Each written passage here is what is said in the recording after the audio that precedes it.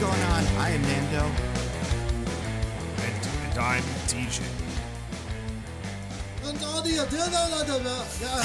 It's a good time tonight, but I'm Jordan and I'm Diggins. And this is mostly nitpicking, a podcast where we pick apart a piece of pop culture by looking exclusively at the details. Woo! Woo! This week, oh boy, we got a movie. Some would say the most watched movie of last year. Some would say. Yeah. Some have said. One have said, yes. And they just got a new trailer for the sequel, or whatever we're calling part twos of movies, the second half. I don't know. And we have a week to kill because we did the Ghostbusters movie and all the King Kong movies already. So we are going to talk about Zack Snyder's Rebel Moon, part 1, The Scargiver, I think? A Child of Fire. Oh, A Child of Fire. Okay. Second one's The Scargiver. Part 2 is The Scargiver. I don't know who the Child of Fire is, but... Yeah, they weren't super clear about that, actually. I guess Sophia Boutella? Is that our main character? Yeah. Yeah, you could say that. I mean, I imagine you could say as much as anyone in the movie is a main character, yeah. Yeah, like there's there's like maybe 2 children in the movie if you want to count the little blonde girl from the beginning as a child. So it could be her, but then Fire, it's like she's not a child of fire. They workshopped that name, but never gave any thought to yeah, what it means. It's a cool sounding name, kind of. It's really confusing because the Scargiver is a title that is given to one of the characters in this movie. Yeah. So you would think Child of Fire is also that, but no, never said. No, never said.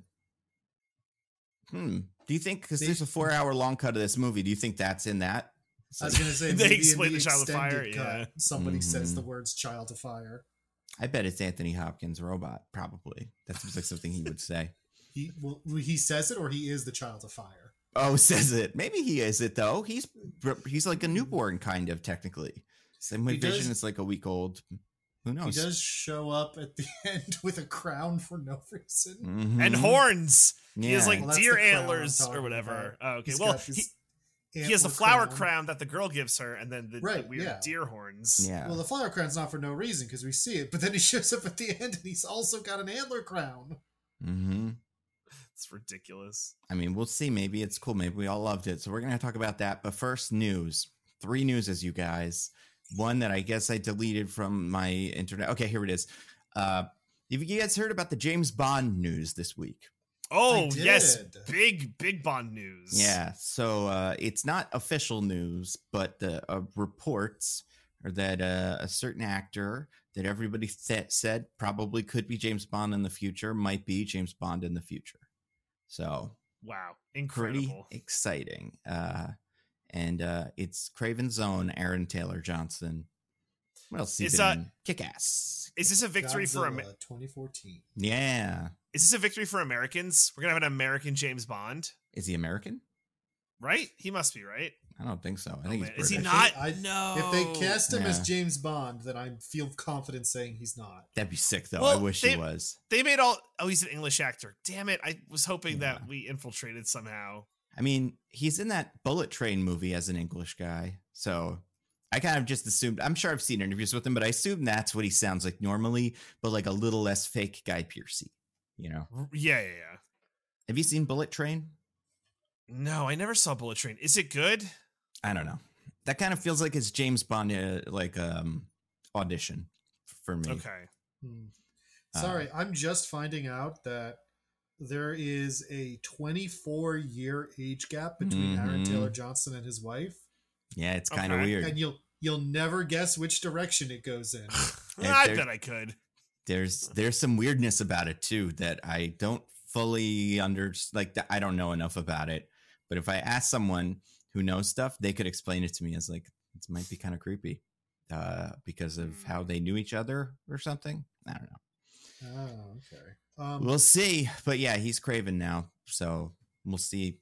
Maybe that'll be the last thing they need. Neither if your Craven movie is good, you could be James Bond.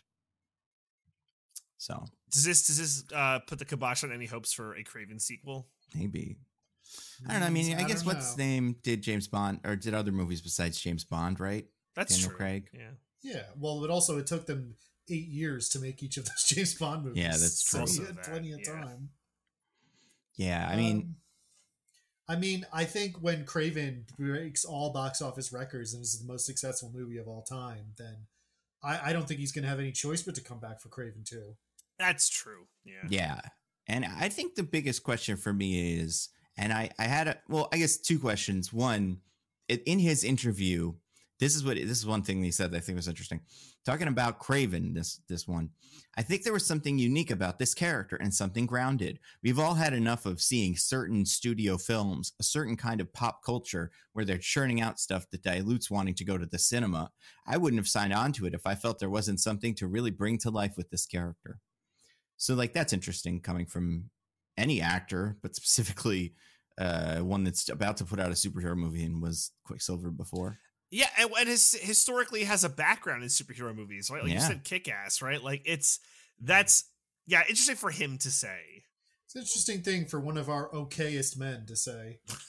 Yeah, I mean, I guess maybe you have to say that, but especially with what's her name, still on the warpath about Madam Web. I find it hard to believe anything a Sony actor says promoting their movie until the movie's out and we all hate it, and then we'll see if he's honest or not. She carved a new path for trashing a movie while it's in theaters. We need someone to carve the even braver path of trashing the movie in all of like the press before the movie comes out, right? Yeah. That would be uncharted territory. And maybe. She almost, Nick could do it for Uncharted because they'll probably make a sequel to that, and the first one wasn't very good. Oh, yeah. So maybe Mark Wahlberg, step up. Oh. Yeah. Maybe being named Johnson is a prerequisite to being able to do that. Maybe. Is Aaron Taylor Johnson a Nepo baby? Probably. What do you count his marriage as? Yeah, I mean, he's and I think he's married to a producer, I want to say. Filmmaker is what it says on this Wikipedia page. Okay. So that's producer, but doesn't want to be a producer. But I feel like that's got to be it. I doubt she's a director. I feel like no directors ever are like, I'm a filmmaker. They're always like, I'm a director. I'm not a producer. Yeah. She is a director. Really? Yeah. She hasn't made many. One of them was 50 Shades of Grey. There it is. Oh, so she's got the Johnson to Johnson connection. All in the family, huh? It's all in the family. Fascinating. Well, wow. I don't think that she's related to Dakota Johnson. No, but she knows her, maybe. Yeah, especially right. Because Aaron is the one who brings the Johnson to Taylor Johnson. Mm-hmm. Yeah,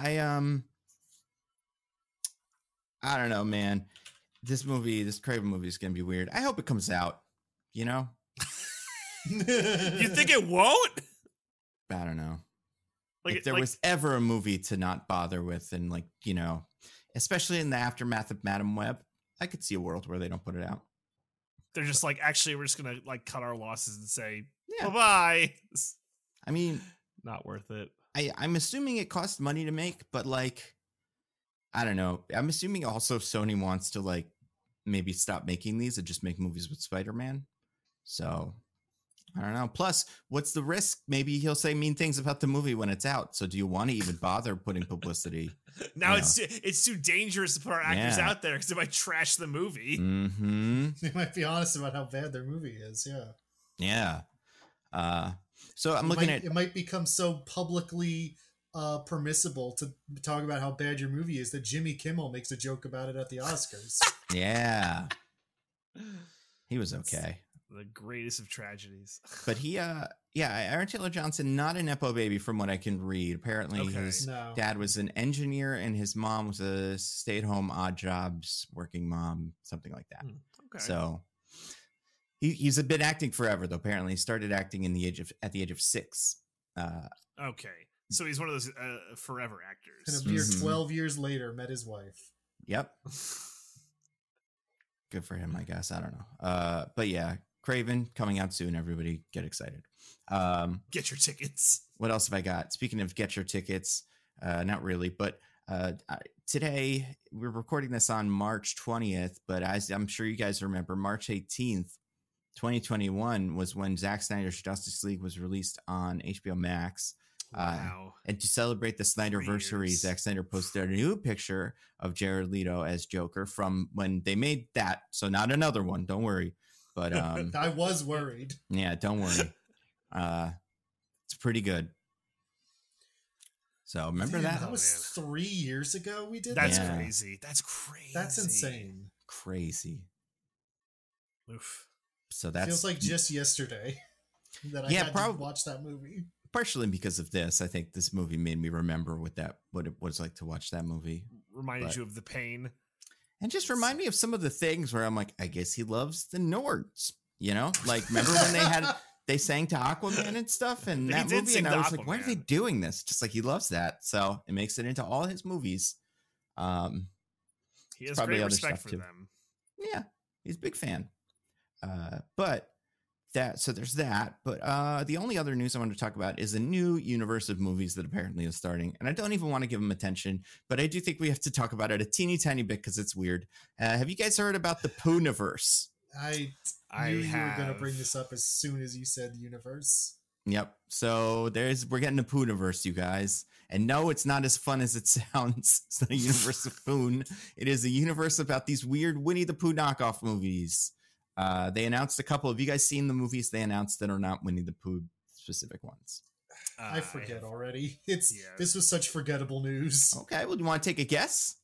Want to take a guess at these are other characters that are in the public domain, although not Steamboat Willie for some reason. Even though I'm sure none of these movies have been made besides like the other Winnie the Pooh one.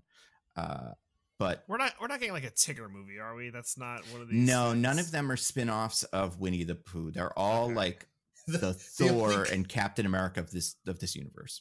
The only connective tissue is that they are also public domain. They're also public domain and kind of Disney guys. That's the other thing that you were Pinocchio. That's right, Pinocchio unstrung. Wow. Yep. Unstrung. Oh no. I mean, listen, out of He's all of strung these, out and unstrung. That's the one that I think has potential to be a horror movie. He's a pretty scary, weird guy. We already managed one surprisingly good, weird Pinocchio horror take in that video game Lies of P. Yeah. I don't think we can manage two. Hush your mouth. Yeah, Hush your mouth. This is for all the rest of us that didn't play that game. Although I haven't watched either of these Winnie the Pooh movies, so who knows? But then there's two others that I think are more unusual, but I find incredibly curious. Peter Pan? Yeah, one of them is Peter Pan Neverland Nightmare. I don't know if he's going to be the bad guy or if he's going to be the good guy and Cat Milk's going to be the bad guy, but I'm getting that. God, these are so stupid. Pretty cool. It's ridiculous. I don't know. They put out like a promotional picture that has some of the guys in it, but it does not. I cannot find the Peter Pan or Captain Hook characters in this, so I'm not sure. They probably figured it out yet. But imagine them, but with like big old eyes and scary nose or something. I don't know. I think the real question is how much of these movies is going to be generated by AI? I could see it being a lot, but also probably the script for sure. That's the thing that you can use to generate AI. Do you think they could get Wonka involved?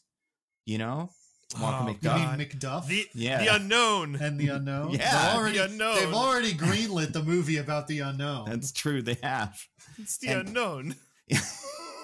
that guy apparently said this has ruined his life. And what? No. Yeah, making children cry. And one of the other things we learned about him is he wrote 16 books last year using AI that are on Amazon. So, oh no, those cool grifters. Reap what you sow, I guess. Yeah. But the other movie that they're making besides those two is Bambi the Reckoning. If you've seen the poster, in the poster, Winnie the Pooh is riding a Bambi zombie. So, yeah. Incredible. So, go ahead, Diggins. I didn't think Bambi was in the public domain. I mean, Bambi's a pretty old movie, but I don't know what. Oh, I imagine it's based on a book, which I did not know. Yeah, from 1923. So there you go. Just came in. Yeah, that is probably in the public domain. How are there not lawsuits abound? I feel like this is just rife for lawsuits. What would you even get from them? That's the point of public domain, DJ, is that you can just do this sort of thing. I just assume that in our late stage capitalism world that all the companies have decided that there is no such thing as public domain anymore and they own everything. Yeah. So. I mean, it does seem like one of the only things I know about this public domain stuff, like the rules is that like for Winnie the Pooh, he can't have a red shirt or something because that is a Disney invention. And their one here on this picture has a red shirt. So I don't know. So there are no rules. Yeah. This is all nonsense. But also, like, I don't think these guys have a lot of money. Maybe the Winnie the Pooh movie made them money, though. I don't know. Not from what I hear. Yeah. Well, like, how much could it have possibly cost to make, you know? Like, if it sold 20 tickets, was that enough? Maybe. I don't know. I mean, Halloween masks usually run you, $20-$30 at least. And they needed all the filming equipment. And from what I've seen based on that trailer, they used that Game Boy Advance game that had a little camera on the top. Yeah. It's pretty cool. Let's see. Probably getting that from a collector probably cost like $100 maybe. Yeah. So the budget, anyone want to take a guess at the budget for this? $500. I was going to say 30,000. DJ's closer. According to this, it's $100,000. You got to pay the actors, right? You got to pay the actors, right? Do you? Allegedly, but again, late stage capitalism, they don't want to. They would rather not. We would, for not even for money saving reasons, but for pure ideological reasons, we try to spend as little money as possible on the human beings who make anything we do. Right, yeah, it's the rules. You can't spend more money, otherwise the shareholders get to sue you. So I'm looking at it now, though. Box office, 5.2 million. So they made a nice chunk of change on this. Wow. Disney should come and get it because it's waiting for them. Yeah, right. Disney just takes their last $5 million. Might as well. I mean, I don't know. Now that Craven's coming out, nobody's going to want to see like superhero movies that aren't Craven anymore. So they're not going to get money from that. Obviously, there's no Star Wars anymore because of Rebel Moon. So like, what do they have left? The Snow White movie that Breitbart or that Daily Wire is making is going to get all those, shut down. Take all the money for live action remakes. Yeah. You're going to have to figure out what those Muppets are up to. They're going to be their only ticket out of this. So that Disney would rather be lying cold in a grave than do something with the Muppets, Nando. It would be, and you know what? At that point, I respect it because they're Muppets. They're funny, and we don't need them. It's not funny, and we do need Zack Snyder. Zack Snyder's Rebel Moon Part 1: The Child of Fire. You guys, a child of ice and fire. Some would say. You think they were trying to get that SEO? Maybe. Oh, maybe.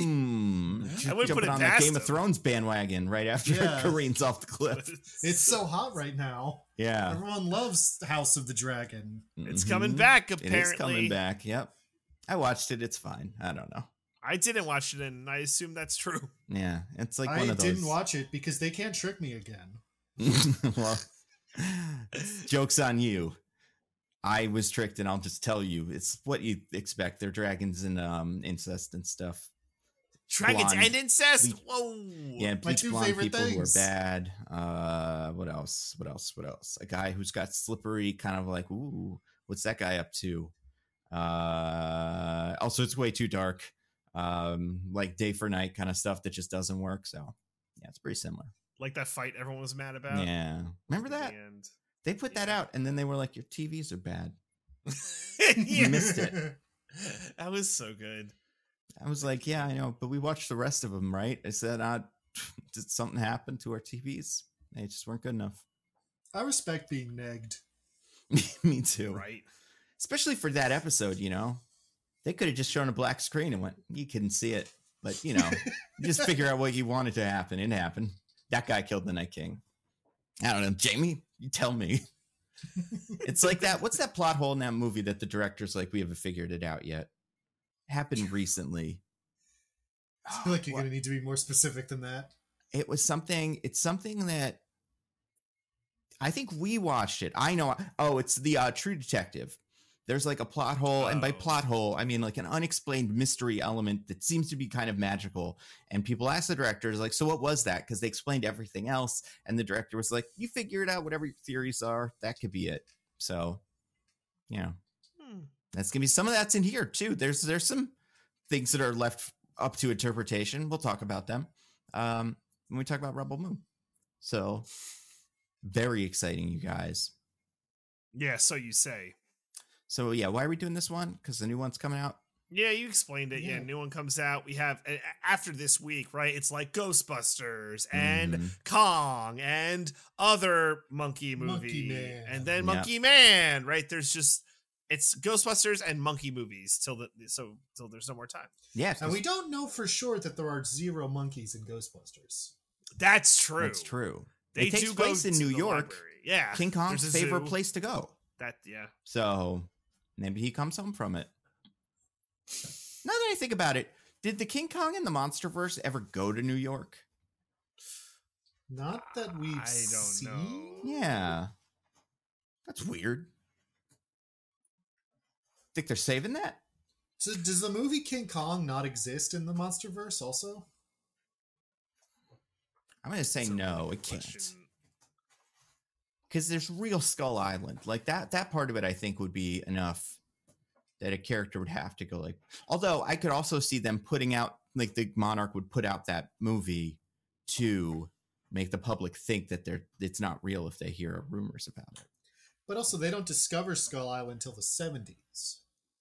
Yeah, that's true. I guess that's long after when Godzilla or King Kong came out. I don't know. So I would assume there's no Godzilla movies, because this is a world where Godzilla is real. Yeah. Which means there's no Godzilla vs. Kong, the original from the 50s. Well, but they don't know about Godzilla until like... Well, that's unclear because of the show, which I did watch. Like certain people kind of know about maybe Godzilla, but nobody knows exactly. Like Godzilla hasn't done any really public Godzilla attacks, I believe, until the one from the movie with future James Bond, previous Craven, Aaron Taylor Johnson. Right. So, but the first movie does imply that Godzilla has been responsible for many world events, including the Spanish-American War. That's right. Yeah. I mean, and it's one of those. It's like, yeah, he's Chernobyl and all any kind of conflict that kind of you didn't know about, and also Spanish-American War. Which one was the Spanish-American War? Early 1900s, like 1902, I want to say. But wasn't Godzilla the product of like nuclear kind of experimentation? Not this Godzilla. Oh, I guess that's true. Yeah, but they do it in the show. I guess they try to bomb it with the nuke and it doesn't work. I don't know. The show's weird. You can do the show one day. He still absorbs radiation, but his radiation comes from the Hollow Earth civilization. Their cities are all irradiated. Yeah, I'm excited for that. 1898. I was almost right. Okay. I mean, maybe we'll find out in the new one. Maybe it'll be like that Transformers movie where, remember this? The most recent one we watched where they walk past a wall of pictures of like all the wars, like the Napoleon Wars, but there's a Transformer there. That was pretty cool. Wait, no, that's not the most recent one. The most recent one was the Beast Wars one. Oh, this is the most recent. Oh, yeah, I guess there was the Beast Wars one. I forgot about that. I was going to say the most recent one was Bumblebee, but you're right. They did make a Beast Wars one. Well, that wasn't a Transformers movie. That was a G.I. Joe movie disguised as a Transformers movie. So I refuse to count it. Fair speaking of movies disguised as other movies, let's talk about Rebel Moon. You guys, they made Rebel Moon. Disguised as charitable. Yeah. I want to ask this. I don't think either of you had seen this before now, right? No. I barely knew what it was about or like anything detailed about it. I will never watch a Zack Snyder movie under anything other than duress. Well, yeah, that's a good call. We got some duress, so we're doing this one. I was going to say this is according to Zack Snyder, this is one of the most watched movies of last year on a podcast. He said 90 million people saw it or something. Or it got 90 million views, which by his metrics was 180 million people. Right, because on average, views are 2 people. Yes. And so 180 million cats sat on a remote that turned on Rebel Moon. Well, 180 million cats sat on a remote, and then another cat came into the room. So there were 2 cats on average in each room. 90 million cats. Or excuse me, 90 million cats. And then another cat walked into the room. Okay, that's right. Okay. or one cat sat on a remote, and 190 million cats went into that room, and then every other cat was one cat watching it alone on their phone. But yeah, he was on a podcast. I believe it was the Joe Rogan podcast, because that's where stuff comes from that isn't fact checked or followed up on, where he said that this movie, if it had gone into theaters, it would have made $1 or $2 billion, which would make it more. It would have made more money than Barbie, which I think 2 billion is actually conservative. I think he said something like 6 billion. Might as well 6 trillion. You never know. So this is getting nominated for the Oscar. Well, I mean, probably It's the too Speed late. Force Came out Oscar last year. Oh, right. Yeah. So part 2 will get nominated for the Oscar. Yeah, that's how Right. they usually do it. They don't tend to give sci-fi number ones the Oscar. Yeah, like how Return of the King won a bunch of Oscars that everyone understood was for the whole trilogy. Yeah, Mhm. yeah. So they'll give Rebel Moon part 2 the Scar Giver. The Scar Giver. Yeah. And also, like, what was I saying? I thought it was interesting that he picked Barbie. Is there anything in Barbie that made you think he might have some secret? Like he said in the interview, it's like, I don't have a grudge against Barbie, whatever. And then he was like, well, my movie would have made more money than Barbie, though. Doesn't even matter. No hard feelings, right? Yeah. Jeez. He doesn't get called out by name in the Barbie movie. Oh, yeah, he is. Yeah. Oh, I forgot. I don't know. He seems nice. Anyway, we got to talk about Rebel Moon, Part 1, A Child of Fire, you guys. I have the summary of it from IMDb.com. It comes from IMDb.com, but that is only because it shows up on IMDb.com. And the way this works is pretty strange, but it's not unprecedented. I think they do this for other stuff. Like I think this is how they wrote Da Vinci Code. Is there's a haunted house. And you put a computer in the haunted house, you turn it on to Microsoft Word, and you just leave it alone for a weekend, and it types a bunch of stuff and you fill in like the words, Scar Giver and stuff, the specific words, but then that becomes the IMDb summary for specific movies that are going to release that weekend. So, and I guess that counts for Netflix stuff too. I mean, they released. I don't know. Did this get a theatrical release? It got a very limited theatrical release for a very brief window of time. Was it a double feature with the Winnie the Pooh movie? Maybe. I think so. Yeah.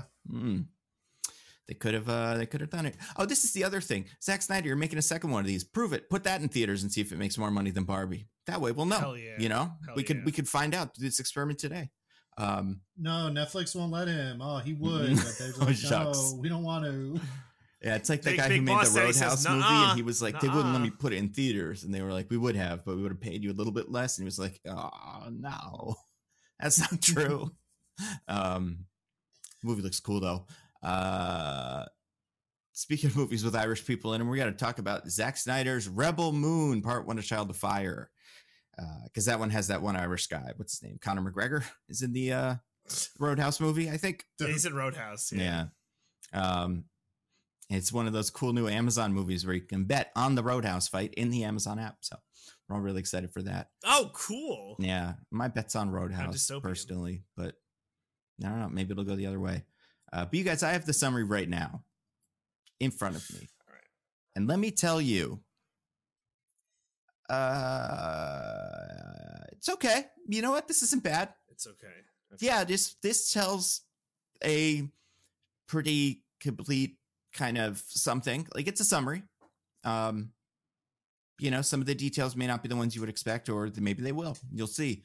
But DJ, as last week's loser, you have to go first. Loser. I'm on a terrible run, mostly because of BS tiebreaker. So we won't talk about that because I'm gonna win it outright. You made an agreement. That's true. I'm not talking about last week. I'm talking about some other weeks. All right.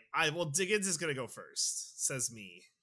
Okay. Oh, Nando, can you repeat the hint? The hint is just like, it's okay. It kind of does it. I don't think it's like the best summary ever, but I think if anything, the main problem is that but the thing that I'm looking at it is like, it's a little bit more generic, I guess, than you'd kind of expect. But it's more all generic than I would expect for this movie. That's impressive. I don't know. It's fine. I don't think it's nothing in it is a lie. It doesn't seem like it was stolen from a wiki and fed through French, then back to English or something. So, I think you'll both be okay to just take your shot at a good summary for this movie and you'll get something. All right. Now that I've bought myself a bunch of time, Mm-hmm. when her home is threatened by an Imperial Admiral, Cora, former soldier turned farmer, Cora, must gather together a force of outcasts, criminals, and rebels to stand against the might of an empire. Okay. DJ? Do I think the summary made Cora the main character? Okay. Okay. After an attack on a humble farming planet, a reluctant former soldier hiding amongst the villagers must gather a group of reluctant heroes to fight against the Empire's tyranny. Okay.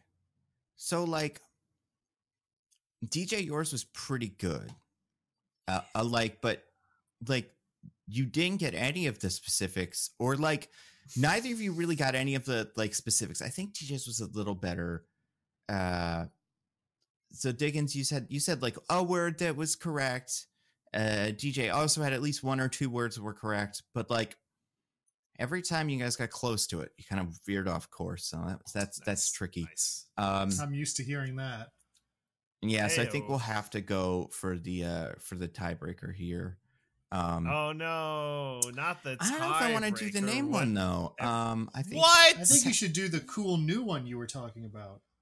I mean, Diggins DJ wants to do the name one again. It seems like it seems like maybe he's practiced. I do feel ready. Yeah, so that's why I think you should do the cool new one to throw us both for a curve. I don't know what the new one is.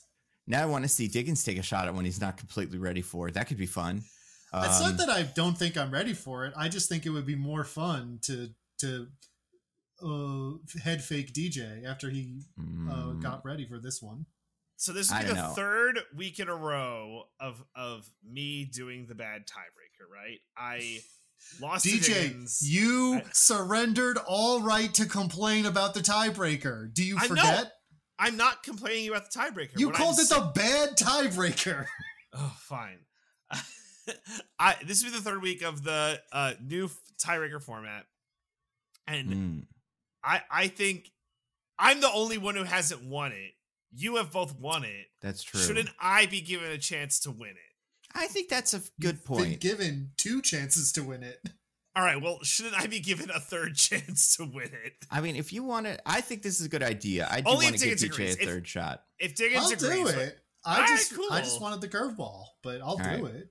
So this is going to be interesting because that's not, this is not a, I mean, look, you can kind of see some stars here, but they're not the kind of stars that you would expect from a big giant movie. So some of them may not be people who you'll recommend or you'll remember the names of. So I'm curious to see how this goes. But sure, we'll do this one. On Diggins, you get to decide who goes first or second. No, I get to decide who goes first or second. We're going to do, or DJ, you get to decide, right? Yeah, I get to decide. Okay. And yeah, I haven't come up with a name for this, but I'm thinking Characters Welcome or something. I don't know. But we have to pick out the names. USA now? Yeah. We're in the USA right now. So yeah, we get to pick the characters. What you have to do is name an actor that was in this movie and then name a character that they played in another movie or show, or I'll take a video game or whatever. If it cannot be, the name cannot be the title. If their full name is I don't think for me as the judge, the name can be the title. Diggins had a qualifier where he could have been oh, well, if you give me the first name, if it's only the last name, but I don't even like that. The other thing was you get one per cinematic universe, which is important. and it's somewhat limiting, perhaps. We'll see. And yeah, DJ, who do you want to go first? All right, I'm gonna go first. Okay. And I'm just gonna take a big one off the board to start. I'm gonna go Anthony Hopkins, Odin, Thor. Okay. All right. Correct. I'm gonna take another big one off the board and say Jimon Hansu, the Wizard Shazam. Yeah, that was okay. Correct. And that's like 8 Jimon Hansus off the board because he's in every one of these damn movies. Say goodbye to the Fisherman King from Aquaman. All right, we're gonna go with Anthony Hopkins, Dr. Ford in Westworld. That sounds right. Let me check. I watched Westworld and I kind of remember that. But then it got kind of boring. Why is it not on his Wikipedia page? Oh, here we go. Yeah, Dr. Ford. Do you want to take a guess? I'm not gonna give you more points or something. Do you that his first name? I love this part. I'm with Simon. No, it's he's Dr. Robert Ford. Robert, a word very much like robot. So maybe that's why. I don't know. Make you think. But yeah, he was Dr. Ford. Diggins, what about you? Sophia Boutella was Gazelle in Kingsman. Yes. Ooh. Kingsman what? Kingsman, the Secret Service. Yes, correct. Oh, I love that. All right. I'm gonna go into the Charlie Hunnam verse, and we're gonna go Charlie Hunnam, Riley, Pacific Rim.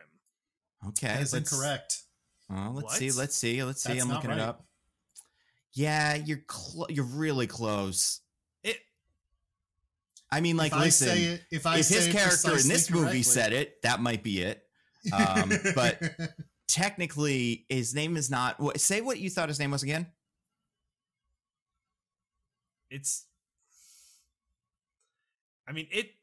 Riley, but no, it's not Riley. It's not. Like I said, you're close, but not quite there. What? All right. This feels like some conspiracy. How about this, DJ? If you can give me this character's last name, I'll give you. There's no fucking way. You might be able to.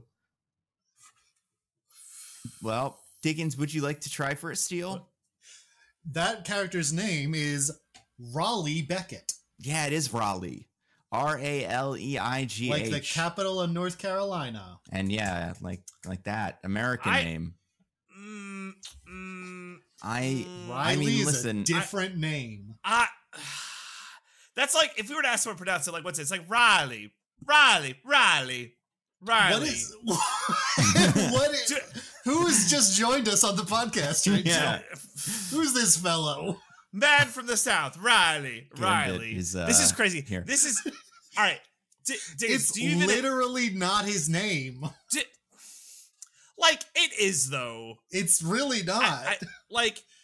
Do you have another one, Diggins? Do you have another one for this game? Oh sure. Sophia Boutella is Princess Amenette in the Tom Cruise Mummy. Definitely says Amenette. Is she a princess? Well, hold on. I'm gonna let the game continue. I'm gonna give Diggins the advantage, much like tennis. But I am gonna keep it going because you have to win with the point. Because there's more game to be had, and also I just want to see if DJ has any more. I don't think was Diggins right with his. Can we nitpick his guesses since we're nitpicking mine now? I'm going through the IMDb, trying to get back to it. But I'm pretty sure that was her name. If it wasn't Amenette, my only question is, was she a princess or was she something else? But I think that's probably what it was. It just says Amenette here. So, like, Ahmanet. Yeah, so that's probably it. All right. So, yeah. So, DJ, do you have another one? I do. So this is like my back pocket one that I kept that I'm like, well, I'm just going to let this go out there. So I got Ray Fisher, Cyborg, Justice League. So again, that would not be correct because we've already done Shazam when the Wizard Shazam. We already did the DCEU. Takes place in the DCEU. Oh, yeah. Want to try again? Any other Ray Fishers? Yeah. Yeah, pick another Ray Fisher movie. No, pick another. There's a couple of actors in here. I will say, I had kind of forgotten about them, or like I wasn't super like trained on them the same way that I am. More. But there's some other pretty big character names in here. I mean, there's one that I'm shocked nobody has given me. That's probably my next one. Yeah, because of how pervasive it is. But then there's other ones where you're like, oh yeah, we all know his name. So how pervasive it is in this movie? Well, kind of, yeah. You'll understand when I say it. Oh, okay.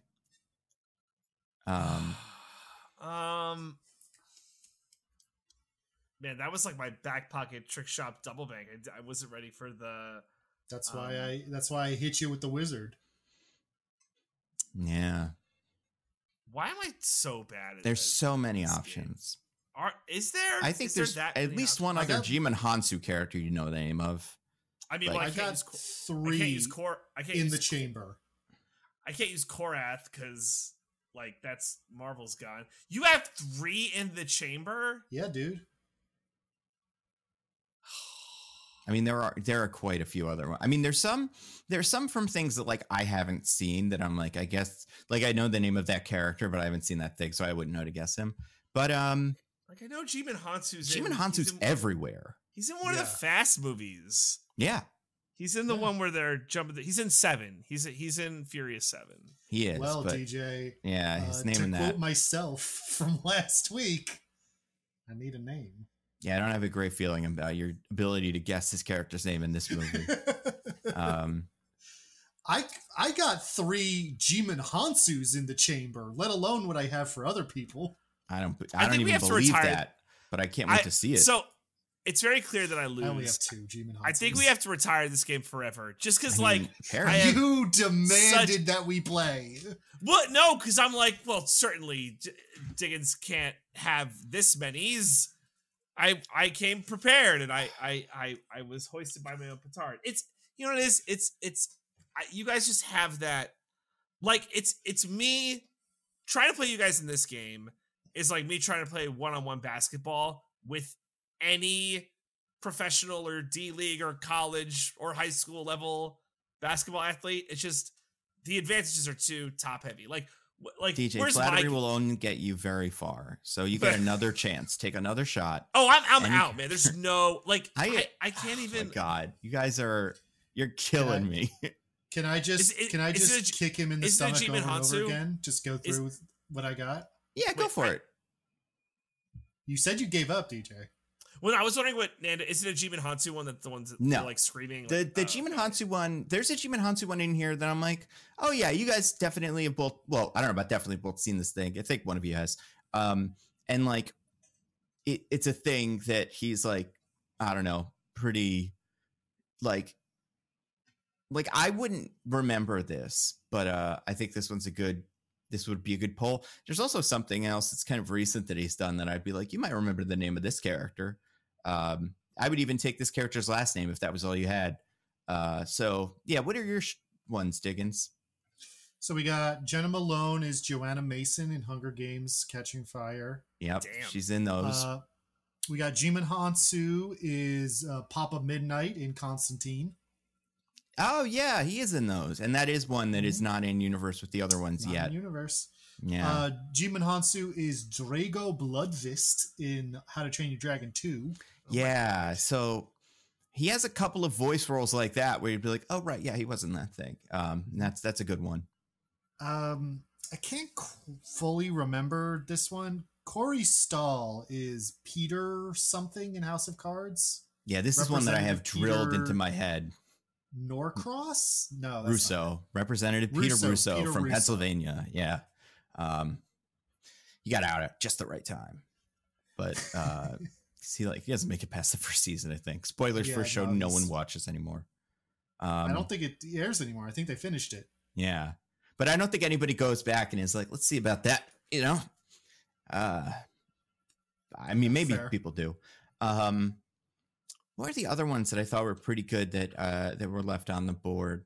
Nobody took a shot at, and I would have taken her like code name in Argyle, Sophia Boutella's character in that, which I can't even remember what it was. But if one of you said it confidently, I think she was a character called like the Secret Keeper or something like that. Forgot she was in it. Yep. Same. I'm not surprised. Same. Neither of you said, where was it? There were a couple good ones. Neither of you said any of the characters played by the King. Do you remember who is the King in this movie? Cary Elwes is Wesley in Princess Bride. Yep. That's the only one that I thought people would know. I completely forgot. I did have that in the chamber. I just forgot. Yeah, that was a good one. He's been in a lot of stuff that, like, if you were a huge fan of like Stranger Things, you might remember the name of his character. He was the mayor in that. He shows up all the time. He's in the first Saw movie, but I don't know what his name is in that. So that one would have been good. I would have been impressed if you had one that wasn't the Wesley one, but that was a solid one. Let's see, other actors that are in this that are good. I mean, there's a bazillion other. Nobody said fucking Hannibal, which I was shocked. The most famous movie of any actor in these, for sure. Was spitting so much fire about all the Anthony Hopkins research he'd done that I decided to just leave Anthony Hopkins for him. That was my concession. And I should have done more. The only one I had that I'm remembering now that I forgot is that one time he was the Pope. Yes, he was the Pope in that movie. Do you remember the name of the movie? I would have had to ask you this. It's the two popes, right? That's right. Do you remember which pope he was? I'm going to guess he's now Pope. He's Pope Benedict. Incorrect.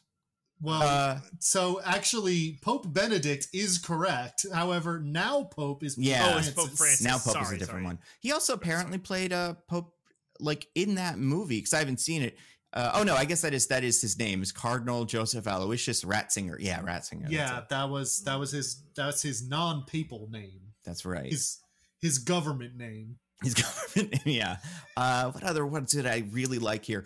Nobody remembered his name from the Beowulf movie he's in. Anthony Hopkins plays the king in Beowulf. He's Hrothgar. He's Hrothgar in that. It's Hrothgar. He narrates a bunch of things, and I would have taken any of them, but I only would have taken narrator for him once. So, for instance, How the Grinch Stole Christmas, a movie he narrates. Wow. But there were a couple of them that showed up in this list, like the show Mythic Quest. Apparently, he is the narrator of. And, I remember him from How the Grinch Stole Christmas. I remember him being pretty good in that. I mean, there was no way I was going like 5 more rounds with Diggins, because apparently Diggins just had name after name after name after name. It was possible. You could have done it. You know what else neither of you said that I thought was not crazy, but like you're going, he's in Zorro, and he plays a character who I would have accepted if you could have given him his like first name, what he's called as non-Zorro. You guys remember that? Don Diego is his character's name. I've never actually watched Zorro. You didn't watch Zorro or The Mummy? Nope. Man, so you didn't even know why to have sex in the 1990s. Like you never had either of those moments where you're like, oh, I see, this is what's going on there. Great. So missing out, man. Oh, those are good. Sorry, why to have sex? Why to have sex? Yeah, because you watch the Zorro movie as a child and you're like, I don't really like sex, whatever. That seems fun, I guess. But then you watch the Zorro movie and you're like, whoa, I get it now. It's this awakening for me. That's what people say. So Antonio Banderas was your sexual awakening? I mean, he didn't hurt, He was perhaps not the main player, but I honestly, I think I'm a bigger fan of the Mummy movie generally. But I really loved that Zorro movie when it came out. Your sexual awakening? No, it was the slimy cousin, who you don't know who that is, but there's a slimy cousin in it. Also, here, all right, so the last one I'll say, because I don't want to just spend this whole thing going through all their IMDb pages. No, I'd rather do this than talk about Rebel Moon. So Ed Skrein, the villain of this movie, plays a character in this, Atticus Noble or some shit. I don't know. He was in the Deadpool movie. Do you remember his name in the Deadpool movie he's in? Absolutely. Deadpool. Really? Ajax? No? I would have also taken Francis, the name that Deadpool is throwing around trying to find him with. I thought that was a good one. And as of now, Deadpool's technically not in the MCU, so I would have counted it. He plays a character in The Transporter Refueled that I think would have been probably guessable. Absolutely not. Want to take a guess? Steven. Bandit. Frank Martin Jr. He is the son in Transporter movies. So cool. Yeah. And I think this is so funny that neither of you got either of them. This movie has both the original Dario Naharis and the actor that replaced him, Ed Skrein and Mikhail Huisman, from Game of Thrones. Yeah, both Darios are in this movie, which for me was the selling point. I was like, are they gonna have a Dario off? And it's not in this one, so we'll find out eventually. But yeah, Wow, I know both Darios. I don't know if they've been in anything since. Maybe they have. Maybe they're always in movies together.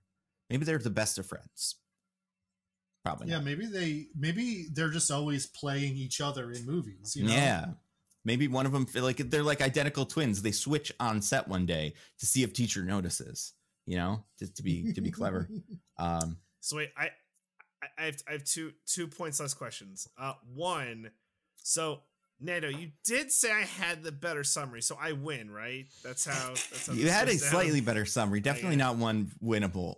I would say your slightly better summary bought you that second guess thing when you messed up Charlie the Hunnam. Riley thing, which first of all, if the game is not rigged, I have no way to win, because if you're giving me like, oh, it's not Riley, it's Raleigh, I can't remember. Like, they're different words. It's a very different name. No, like Stephen and Bob are very different names. Riley and Riley are like the same. Riley and Raleigh. Yeah, right. We're saying the same thing. Listeners, we're saying the same thing here. So I can never win this game. I mean, again, neither of you did Hannibal. Neither of you did so many of the big guys. I mean, I did research before, and it all just falls out. It falls out. That's what it seems like. And so we have to retire the game, right? Or I lose forever. I mean, I want listener. I want you to rewind 5 minutes and just listen to the part of the podcast again where I say, let's do a different tiebreaker game, and DJ insists that we do this one. No, and the listeners don't have to. I pushed for this game because of my confidence, but what I'm seeing now is that you guys are at this is like kudos. Like, you guys are at an insanely other level than me that I could never ever reach in my wildest dreams. I could have the sheet of names in front of me, I still wouldn't be able to do it.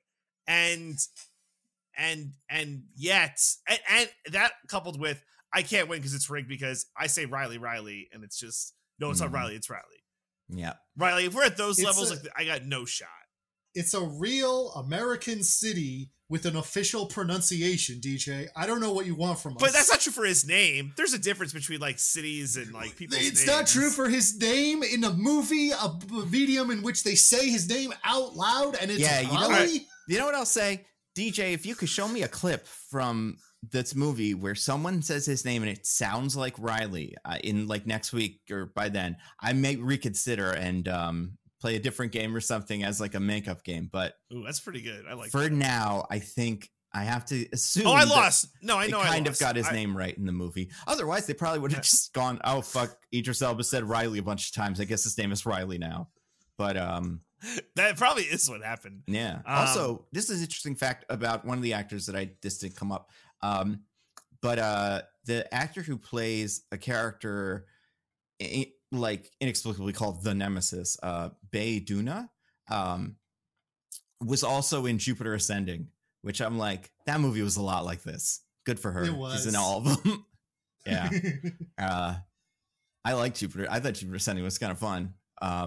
So maybe that'll be what I thought of this. But Diggins, as the winner of the game, you get to tell me what you thought of Zack Snyder's Rebel Moon Part 1, The Child of Fire. Whoever that is. Oh boy.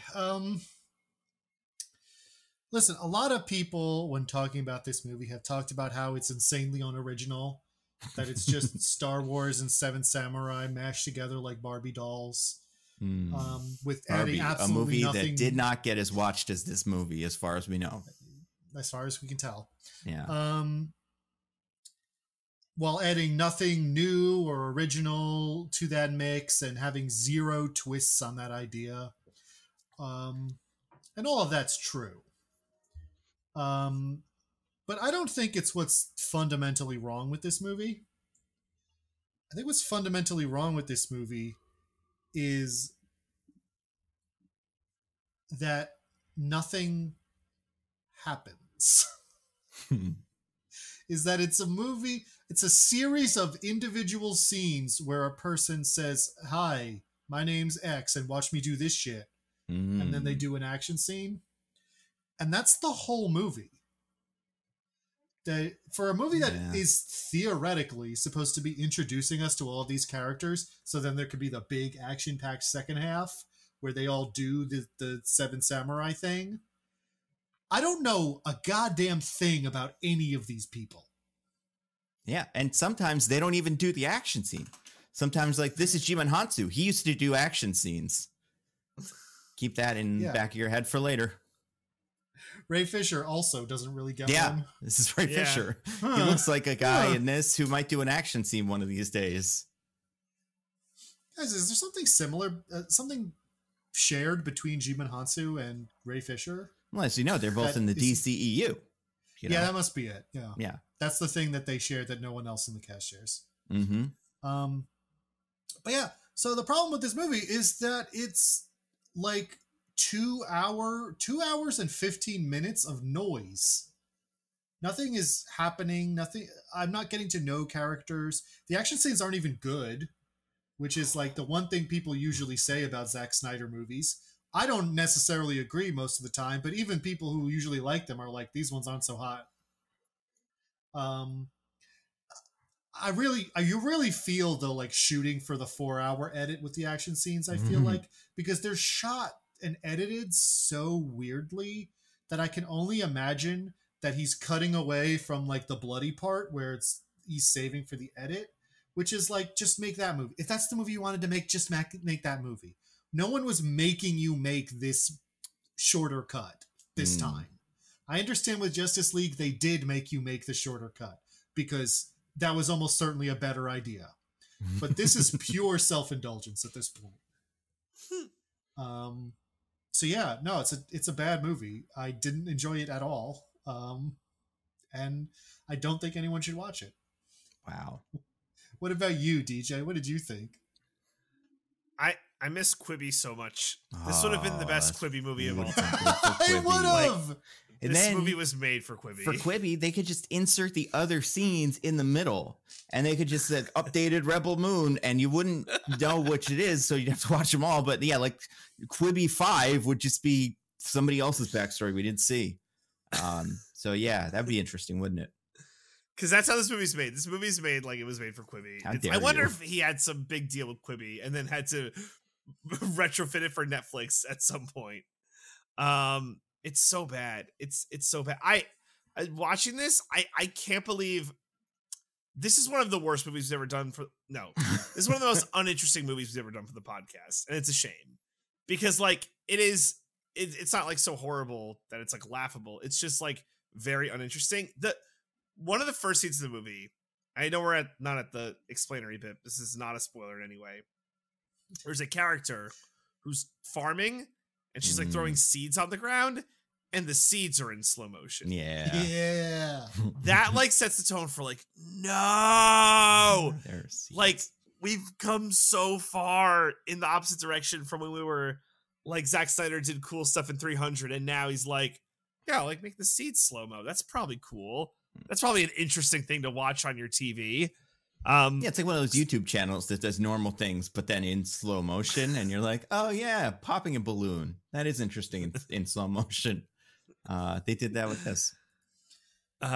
So it's so bad. It's really sad. Zack Snyder has clearly lost his way.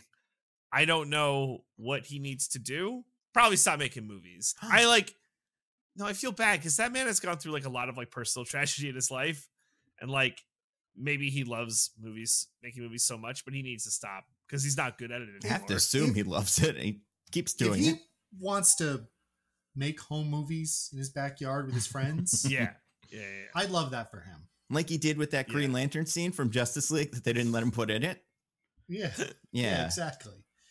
But people have to stop giving him millions of dollars to make movies. Yeah, like I get that he has fans, but I don't know. They'll be fine. Like I do want to say they won't be fine. First of all, they're deeply unwell. But no, I was actually going to say something nice. Okay. I couldn't help it. I do think there are occasional moments in this movie of something kind of visually or conceptually interesting, where there'll be like a weird brain alien that talks through its meat puppet, or like the fish alien king kind of looks neat. And I'm like, that's something. But the whole edifice around these interesting visual moments is so deeply boring that like it's not enough. It's so dumb too, because we just had the part 1, part 2 amazing space epic. Yeah. That it's like, here's how you do it properly, where you build the world, and then you have the action play out. I mean, we haven't seen part 2 yet, so maybe I'll be blown away, but we didn't even build the world in this one. Like, I don't know what the antagonist deal is. I barely know what the protagonist deal is. And the only reason why is because she sits down next to another character, and it's like, I gotta tell you my whole backstory. It's very important. Well, I mean, Zack Snyder knows both of the most important rules of filmmaking, because some people say you show, don't tell. Obviously, he knows tell, don't show, but he also knows the other secret rule, don't, where you just have scenes that aren't in it. And you're like, there must have been a scene where this happened, right? And it's like, no, you figure it out in your head. We'll never know why she joined the team with her lightsabers. We'll just assume she just followed him because they never show us. She just had nothing better going on. Yeah. She assumed, oh, you guys are here to recruit me for Seven Samurai, right? All right, cool. I'm going to go do that with you. But first, check this shit out. Yeah.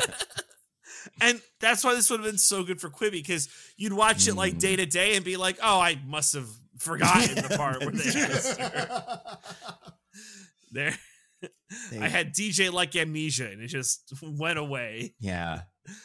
Yeah, like, every scene in this movie should start with one of the characters. I guess it would have to be like, I mean, it could be the Irish one going like, previously on Rebel Moon, and then they'd show you like a couple of scenes, and you go, I guess that is what happened on Rebel Moon last time, and then you'd fill in the blanks in your head.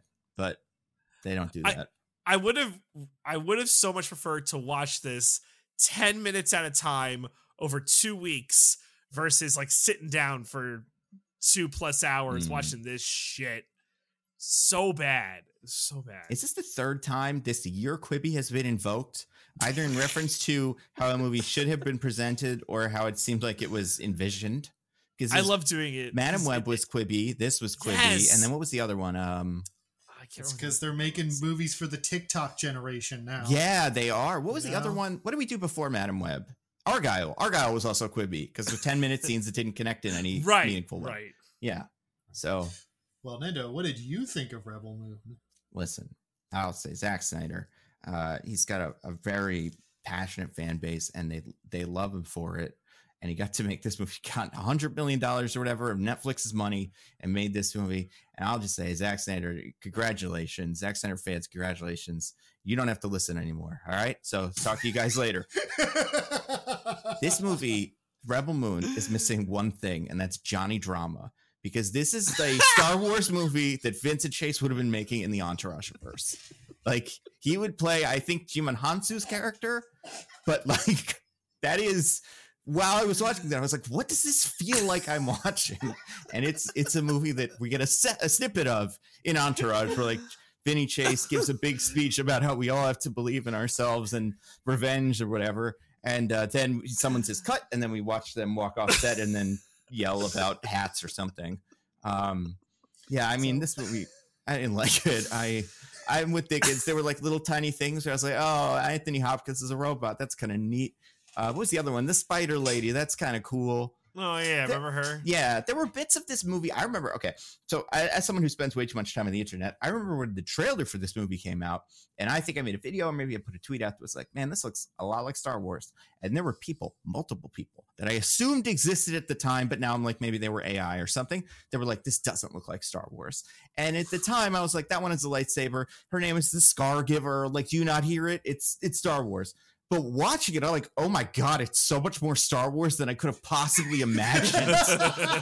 They go to a cantina and the pig man hassles them. Like, what? Yeah, what are the odds? Because it's Zack Snyder. He hassles him about sex stuff. Yeah. Sex stuff and then molests him. Yep. There's stuff like that. Yeah, it's got the polite robot. It's got so much stuff that's like right out of Star Wars that I genuinely, when that scene started, I was like, oh, look, they even have a cantina scene. And then that guy showed up and I was like, oh my God, this is I hope they have the rights to this guy, because this might be like a Star Wars character that was drawn on a napkin in 1976, and now they're going to get sued. I think the movie itself is so. Here's the problem with it too, because we've all said this. It's boring, like nothing happens. I had expected, knowing that, because I knew this was a rejected Star Wars script, or like a rejected Star Wars project. I don't know how far you got in the script, but like I feel like I've heard of this project for years, but maybe it's always just been like the hypothetical. Like they should make a Star Wars movie that's just 7 samurai on a planet with no lightsabers. So we already messed that part up. But the idea that this is a 2-part movie, and the first part isn't the 7 samurai part, and then the second part is like them going and killing the emperor or whatever. The fact that we're gonna get to the end of this and they're just gonna have done the 7 samurai is crazy to me, because the 7 samurai is the easy part, and like we didn't need to assemble all these guys. We have so many more extra guys, but also like the fact that they can't do that is it's very frustrating. And Nando DJ, have you guys watched 7 Samurai? I've seen it. I watched it like years ago when I was it's been a minute. Early 20s. There are shots in this movie. It's nowhere near as much as Star Wars, but there are shots in this movie where I was like, this is just 7 Samurai. Yeah. Especially in the village. Like there's certain shots of it where like the layout of it and the structures is just like, this is the 7 Samurai village. You just made it again in space. Yeah, that part of it is tricky too, because it's so derivative of Star Wars, and it's also so derivative of that you'd get to the end and you're like, what was this? And I do think like even something like Jupiter Ascending has more personality in a way that makes it kind of interesting, watchable. Like nobody's at the level that Eddie Redmayne was at in that. There's people that are trying to get there, and I don't think they're like bad actors or anything, but like they're just not given the space to. This movie is crying out for an Eddie Redmayne. Yeah. Like I mean, I also think I think besides all the things we've already said, it also has a really weird like message and tone, and like not tone, but I guess like the themes of this movie don't quite make any sense to me in a way that I think is weird because it is so simple. You'll have a scene where a character just does a cool thing and then they say something and you're like, oh, okay, right, that's what this movie is about. And then you do that again with a different character and they say like the opposite of that. And you're like, wait, was that what the movie's about the whole time? And like that part of it, I think, felt like the easiest part to get. So it's weird that that's how it ends. I think the simplest answer to it is the movie's not about anything. Yeah, I mean, it's about whatever Zack Snyder thought was cool in the moment. Yeah, it's a shame, because I do think, you know what it is though? I think there was space for this to be cool, especially in a Star Wars universe now. This is the pre-Andor days. I mean, like, I'm sure they made this around the same time as Andor was made, but like before Andor came out, there was so much room for just someone to do their own Star Wars with a lot of money and make something that was cool, because it was the adult one or whatever. And this movie isn't even that adult, besides all the sexual violence, like we said, which they love. No blood. No like cursing or anything like that. It's just it's also very tame. It's got to be his tamest one of these. There's probably more blood in Batman. Well, that's because they're saving it for the R-rated extended cut. Yeah. Can't wait. But also, like, that's just like such a... This is my thing with Zack Snyder in general. That's like such a juvenile way for it to be the adult version of something. Mm-hmm. Is that, oh, there's blood and people curse and have sex. Somebody might rape you. Oh, I love that. He loves that. It keeps happening. And it's like, I don't know. If you do that and also you are telling a more adult story with more sophisticated themes, then I'm like, I understand why you are being more adult about this. But ultimately, anytime the movie tries to say anything, it's a morality tale for children, like Star Wars. Yeah. Like, don't take that as a huge insult. Star Wars is a morality tale for children, but it structures it really well, and so it's a lot of fun. And like, I don't know why you want to make your blood and piss, curse words, R-rated Star Wars, but not do anything more elaborate than that. Especially if you're doing it based on 7 Samurai, a movie that has some very like complex philosophical notions in it and some pretty deep themes. Yeah, it feels like there was like a splintering point in 2015, or you could call it that, where we had the option of like, well, I guess you could say there was one of these between 2018 and 2019 or whatever, where like there was the Last Jedi route and the Rise of Skywalker route. But I would say you can make the same distinction between like the Solo route and the Rogue One route. So like they didn't really do either consistently, but if there was a lane that could have just been unexplored about like the small stories around Star Wars that are just some guys that I think people would have also liked. But yeah, I think it's really weird how much this cribs from Star Wars, but like not even just worse, but like it's weird, I guess, how much this movie doesn't seem to get Star Wars for a movie that's like doing a lot of its things. It doesn't understand like what some of these characters, why they work. And the other thing I was gonna say was it feels like it's an adult movie, but like not, besides like not being what an actual adult thing is, it's just like it feels like this movie was made to air on network TV or something. Like I don't understand that part of it, because besides how it's segmented into commercial breaks, which I also think could, that's part of the quibification of it, but also like, yeah, as far as I know, and this is only through my like experience as a humble YouTuber, there does seem to be an appetite now for like longer stuff. And like, I think you could have gotten away with this as Zack Snyder's 4-hour movie, put it on Netflix and it's got R-rated and it's the big long one. That would have been like the definitive one. And then if you wanted to put it in theaters, maybe because it's so graphic, you could have made a PG-13 version. But like, I just don't understand like the philosophy behind making two of them, besides the whole option of going, well, you don't like that one, but actually there's a secret good one that we can't show you yet, but will come out soon. It's the real Zack Snyder cut one, so get ready for that one. Like, well, yeah, I don't know, because they know haters like us might suffer through a 2-hour and 15-minute one, but I'll be damned if I watch a 4-hour version of this movie. I might watch it the way DJ did, like 10 minutes at a time over the course of like a year. That's the weird thing about like Netflix could have made this a like miniseries, like half-hour bits. Like you think they'd want to do that? Like that's their whole thing. Yeah, it's very weird. I think that we'll look back on this as part of why streaming didn't work eventually when all these streaming companies go belly up. But like, because they couldn't figure out what to do with this, and there were so many options, but they did the middle one that doesn't make any sense. I mean, I also think this wouldn't have worked as a series, but that's just because I think the hook would have been incredibly dull. Like, I feel like you would have to do a lot of stuff in the beginning to be like, don't worry, guys, there's a spider eventually. So hold on tight.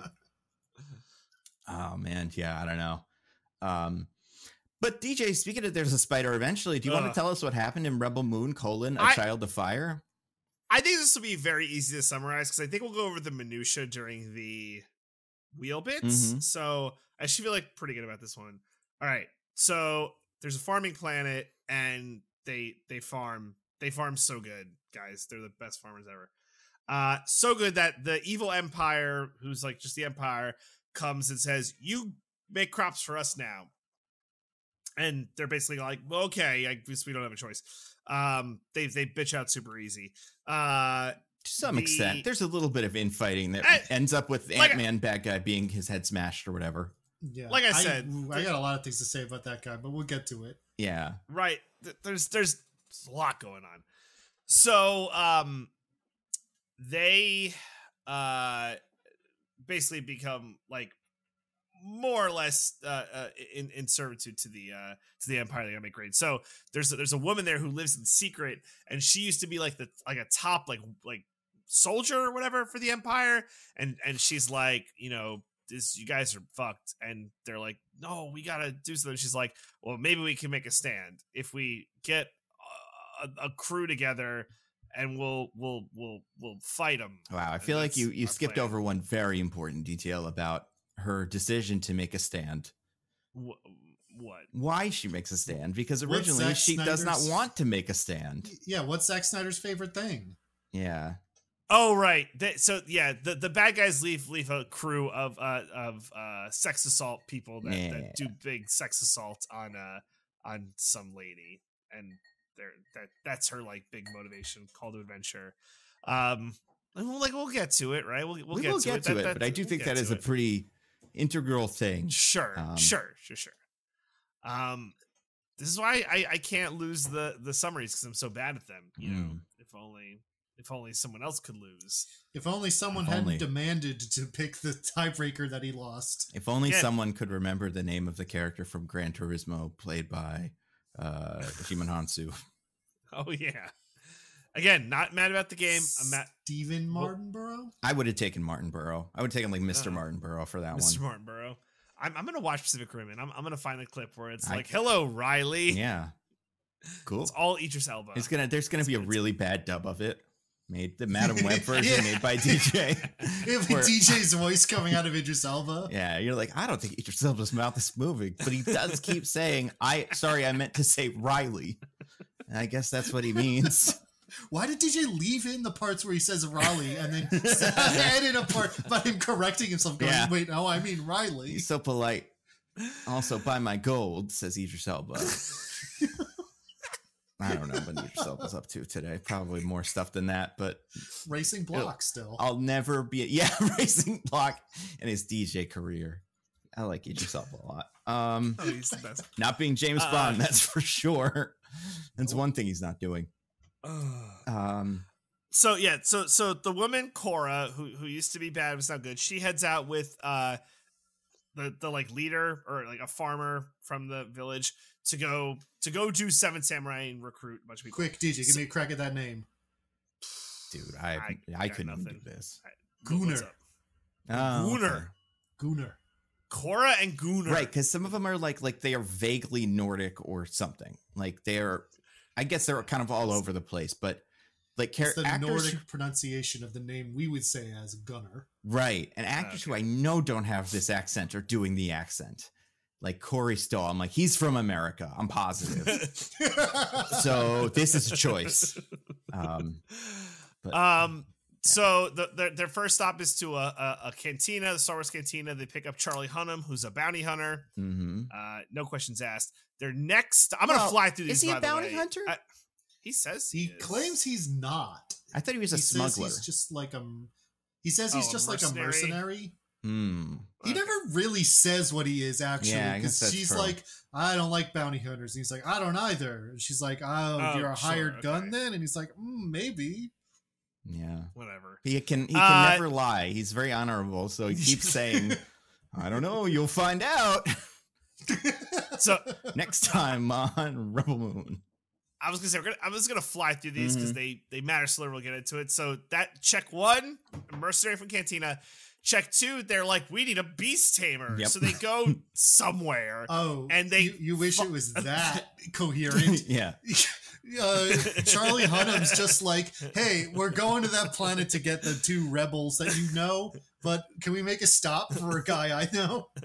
Yeah, there's a guy, and you'd get there and you'd be like, he can't be the guy without the shirt, right? And yeah, it's the guy without the shirt.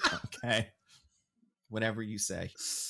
So they get him through shenanigans. He's a slave. The owner's like, if you can tame that whatever. If you can tame that hippogriff, I'll release him. Mm-hmm. But if not, you're all my slaves now. And they're like, okay, we'll bet our lives on this guy who we've never met. Insane reaction from everybody in this scene. It makes a little bit of sense if your characters have access to the Force, but it doesn't make any sense here. And like, again, he cribbed this from that Star Wars scene that it was with Anakin and Watto and stuff, but forgot that part. Also, DJ's not just being cute when he calls this thing a hippogriff. This is 100% just a hippogriff from Harry Potter. It just is. This is the PAL World version of the hippogriff, where you're like, I guess they can't sue him, but they should be able to. They should get some money from these guys. It's a hippogriff. Like, thank you, Diggins, because it just is. And like, if you didn't know it from looking at it, you would know it from the whole like scene where Harry rides the hippogriff, because that's what this is. Yeah. Like, If it was a beast of burden or something, doing something else, I'd be like, well, it's not really that hippogriffy, but it's the same thing. It's so simple. That's what I should have done for the game. I should have said Hippogriff, Buckbeak, Harry Potter, The Prisoner of Azkaban. I would have counted it. Because they're I might have accepted it. If you said Hippogriff, I would have been like, do you remember the Hippogriff's name? And then if you said the name, I'd probably give it to you. So, yeah. So many opportunities for you. Dr. Pam Babari or whatever his name is from the Cantina scene.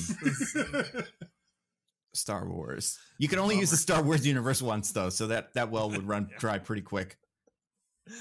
So next stop is they go to another planet where they get a lady who has lightsabers. Yeah. No, do you remember her name? I don't remember her name. She has the only name in this I remember. Oh no, because it's Nemesis. Yeah, she's the Nemesis. Because I was like, that's stupid. It is stupid. She's the one from fucking Resident Evil, I guess, or something. Yeah. That has Nemesis, right? Yeah. He's a big, horrible monster, but yeah. He's cool.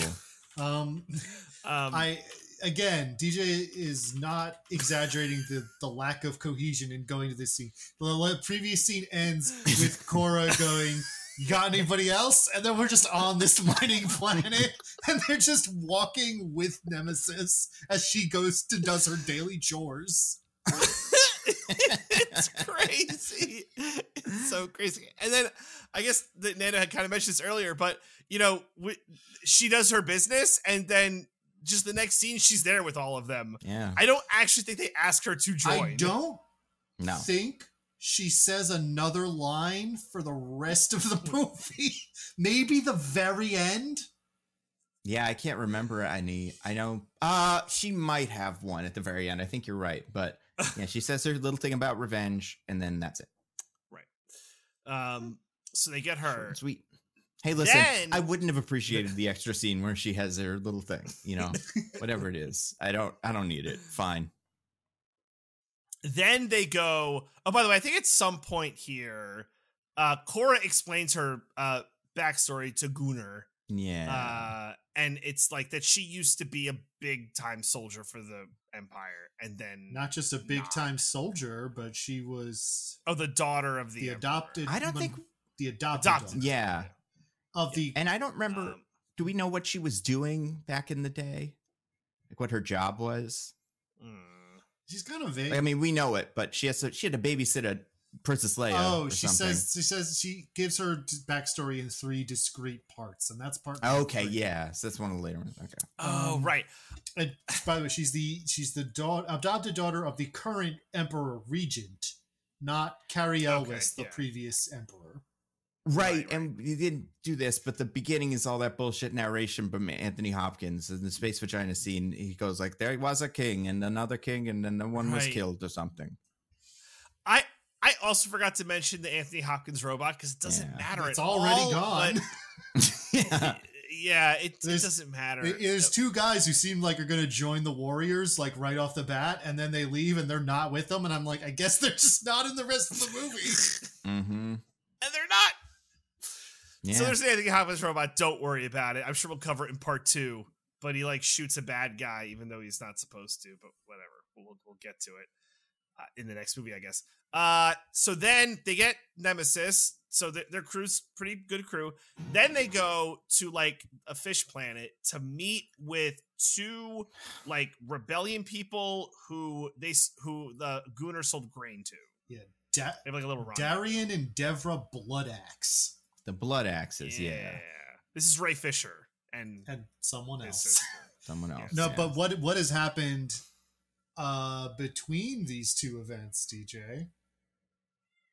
What am I missing? What fell out of my head? Well, first of all, you skipped over. Oh, I guess you very quickly said they went and got Jim and Hansu, which is about as long. Oh, I didn't. My bad. They got Jim and Hansu. Right, but I was actually talking about something else. We check in with another friend of ours. Is it the Admiral? Yes. Is it something with the Admiral? Yeah. I don't remember what happens. They get delivered the bounty hunter that we see getting kidnapped right before the cantina scene. And he tells them the information our good guys have, that the Blood Axes who he's been hunting are on Levitica. Right. That's the fish planet. And yes, that we learned that, right. Admiral Business Casual learns that. So it's like, oh, we're gonna get him. So there's the rendezvous. It basically ends with Ray Fisher being like, I'll join, and then he gets some of his crew to also join, and the sister's like, you piece of shit, but don't you die. But okay. Uh-oh. Yeah, right. And then everyone leaves. Leaving the Empire to fuck up the planet in the aftermath. Yeah, it is funny that Ray Fisher's guy is like, because he's not convinced to go do rebel stuff because he loves them so much. He's like, well, if they know we're here, the Empire probably also knows we're here, so they're gonna come here and kill everybody. So we should go. But he doesn't seem to give the fish people a plan to deal with that either. He's like, you guys are all probably gonna get slaughtered tomorrow. So like, I don't know. Don't bother doing your laundry or whatever. It's fine. And part of his justification for joining them is, I won't let one more planet fall because of us. Yeah. It's like, it feels like you will, just not that one. So now this is like the big scene, right? So they go, I forget where they go. Well, they go like a port or something. Yeah, Charlie Hunnam is like, I've decided I'm going to join you. And I'm like, you didn't already? Yeah. Right, yeah. It's like, okay, but first I got to go make a delivery because of my crime business. Right, and but so as it turns out, oh my God, guys, Charlie Hunnam betrays all of the good guys. Yeah. So there, I didn't really explain it, but there's these little like spider robots that like turn into like a big vertical platform and like capture you and hold you in like a sarcophagus kind of deal. But it's like totally open, but it's like these little like claws like come around you. It's that thing from Elden Ring. They look really stupid.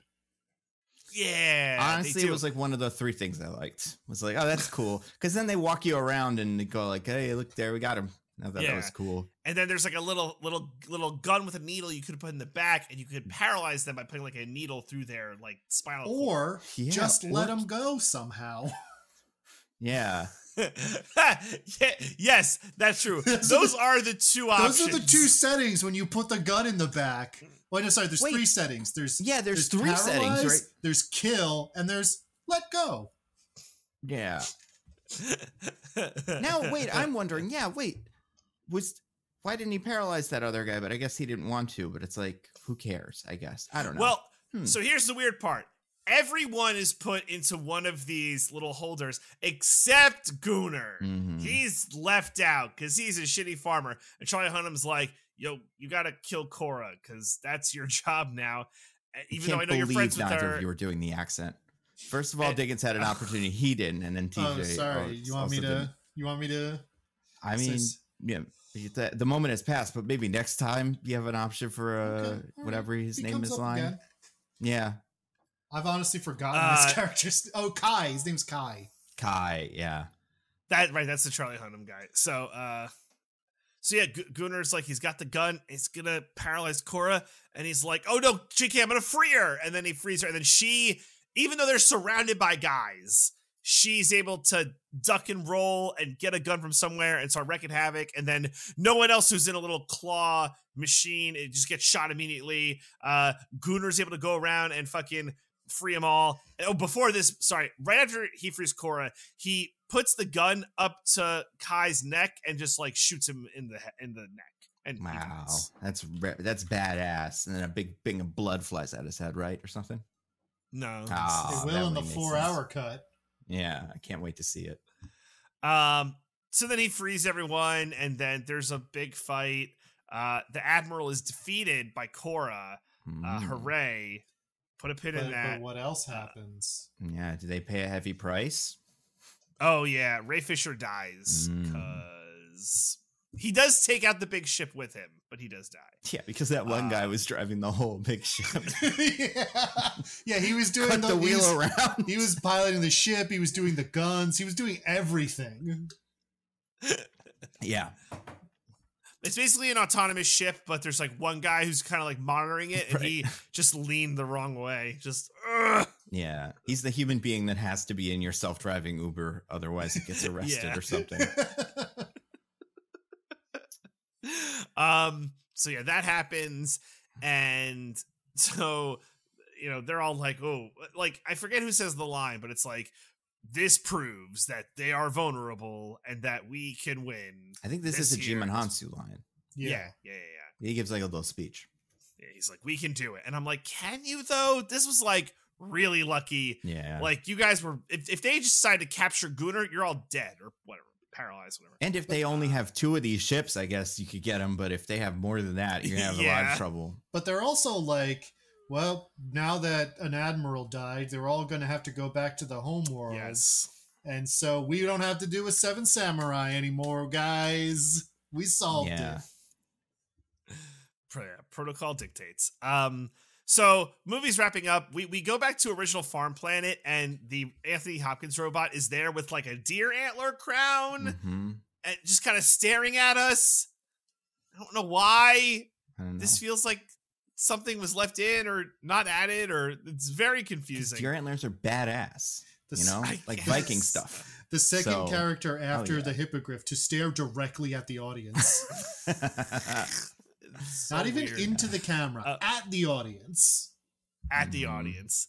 And then the movie ends where the admiral's body is like brought to some place and he's filled with fluids and then has like a psychic conversation with the emperor, and he's like, you fucking dick, like my daughter's out there with the bad guys, fuck's wrong with you, fucking get her. And he's like, okay, I will. And then he's like brought back to life, and then cut to credits. Yeah, it's unclear, but it seems like he is revealed to be at least mostly robot under there. I don't know. He's Darth Vader. Yeah. Vader. Yeah, he already got Darth Vader. Yeah, but their technology's way better, so he doesn't have to wear the big suit or anything. Right, he's just a guy. Yeah, he's Darth Vader on the inside. It also gives him lots of holes for exploring with his romantic partner. Imagine how many holes he has. You just wouldn't be able to figure it out. I'm sure someone has. Oh, we see that somebody has. Yeah. I don't know if it's on the wheel or not, so I don't want to say more. I don't know. It might be. I don't know if there's anything else that you missed. I think that's basically it. It's a shit movie. Is there like a guy? No, I guess not. Yeah. Because they just make the robot. They like open it up and it's like, this is a robot we're going to use for packing and stuff. Yeah. Yeah, that's pretty much it. Oh, wait. What about Carrie Elwes? Oh, yeah. The part 3 of her backstory. Yeah. I can't remember. She used to be, so after she did Good Soldier over and over again, the Emperor, Carrie Elwes, I think they do say king, but also this is very clearly a Roman thing that they got going on. Right. So I don't know why it's not Emperor. Invites her back to the home world and is like, I want you to be my daughter's bodyguard from now on. And she's the super cool and nice princess that was going to usher in a new golden age of peace and harmony, but she was killed along with her parents. Maybe. Yep. Maybe. We'll find out. There's nothing in the movie to suggest that she wasn't, but just like, come on, guys, obviously. They're still figuring that out, They hadn't written the 4-hour cut yet, so they're going to figure that out soon. But yeah, that's pretty much it. I can't remember if we said this. Have either of you guys seen the trailer for the new one? No. Me neither. I have not. I imagine this is where it gets really 7 Samurai, but I just wonder if like how many things we can infer are like, oh, they must have this scene happens in the next one versus like, I guess we'll just never know. Because I do think there was a lot of footage. I remember from the trailer of Jimon Hansu that I'm like, that couldn't have been in there. Like him doing gladiator stuff. And I think we skipped it in this, but I imagine it's in the 4-hour one, which cool, Yeah. I hope somebody makes a website where they say what all this stuff was in it, and then I don't have to watch it, but I can read it and go, okay, not that. I'm glad we deliberately made a bad movie so that we could then later release a movie that we say is good now. Mm-hmm. It's cool. It's the future. Those are the things that happen in it. But if you want more of those, we have them on the wheel. Whoa. So are you guys ready to hit that wheel? Were there wheels in this movie? There must have been, right? Did the farm have any wheels? No, they're probably like plows. Well, they had plows. The plows didn't have wheels. They were pulled by the true. That's the like not horses they had.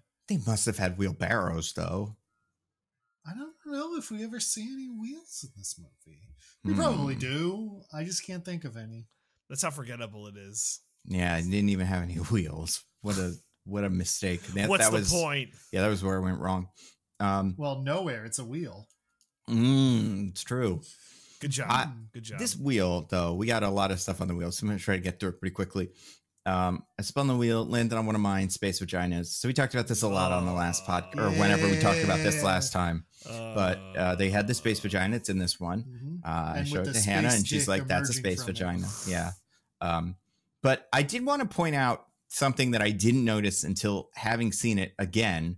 Do you guys remember the line that hits when the space vagina opens up? That's on the because the space vagina is part of the Anthony Hopkins monologue about all the kings and stuff. Right. Now, I was too entranced by the space vagina. My tongue rolled out of my mouth and hit the table in front of me, and I started banging on it as my heart beat out of my chest, and then my face went all red, and I made a steam whistle noise. Well, it's a shame because you missed this. I mean, this is why I do subtitles personally for movies like this, and I have it open right now. The line that it happens when the space vagina opens is, "But in the royal bloodline's lust for power." And I thought that was interesting. Yeah. How'd you miss that, Zach? And how do you know that he missed it? I mean, because he said it wasn't a space vagina in those interviews, and he's lying to us. You have to say it's not a space vagina when you're giving your interviews, but deep down he knows. You've got to be able to say it's a space vagina if you're going to put a space vagina into the movie. This isn't like the JFK conspiracy or something. Just say it's a space vagina. Well, I don't know. You have to understand that he's a coward, Nando, who won't stand by his space vaginas. That's true. He should have, because that was the most interesting thing in the movie, and it happens immediately. So it's the first thing. Yeah. So if you, I mean, I guess there's one or two other things that you're like, that's kind of something, but yeah, it's hard to beat space vagina at being the most interesting thing in this movie. But I spun the wheel again. Landed on one of DJ's.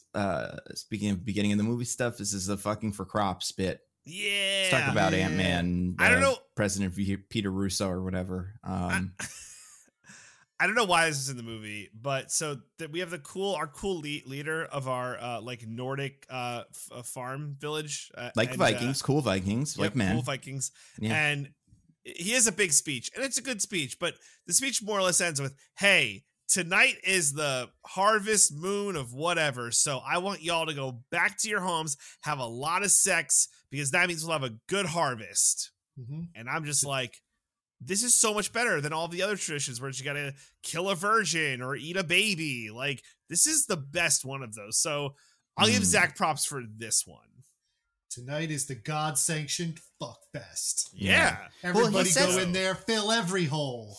He says that, and then he grabs his wife and then starts making out with her on the throne chair. And we don't see the end of that scene, but I think it just becomes a big orgy in there.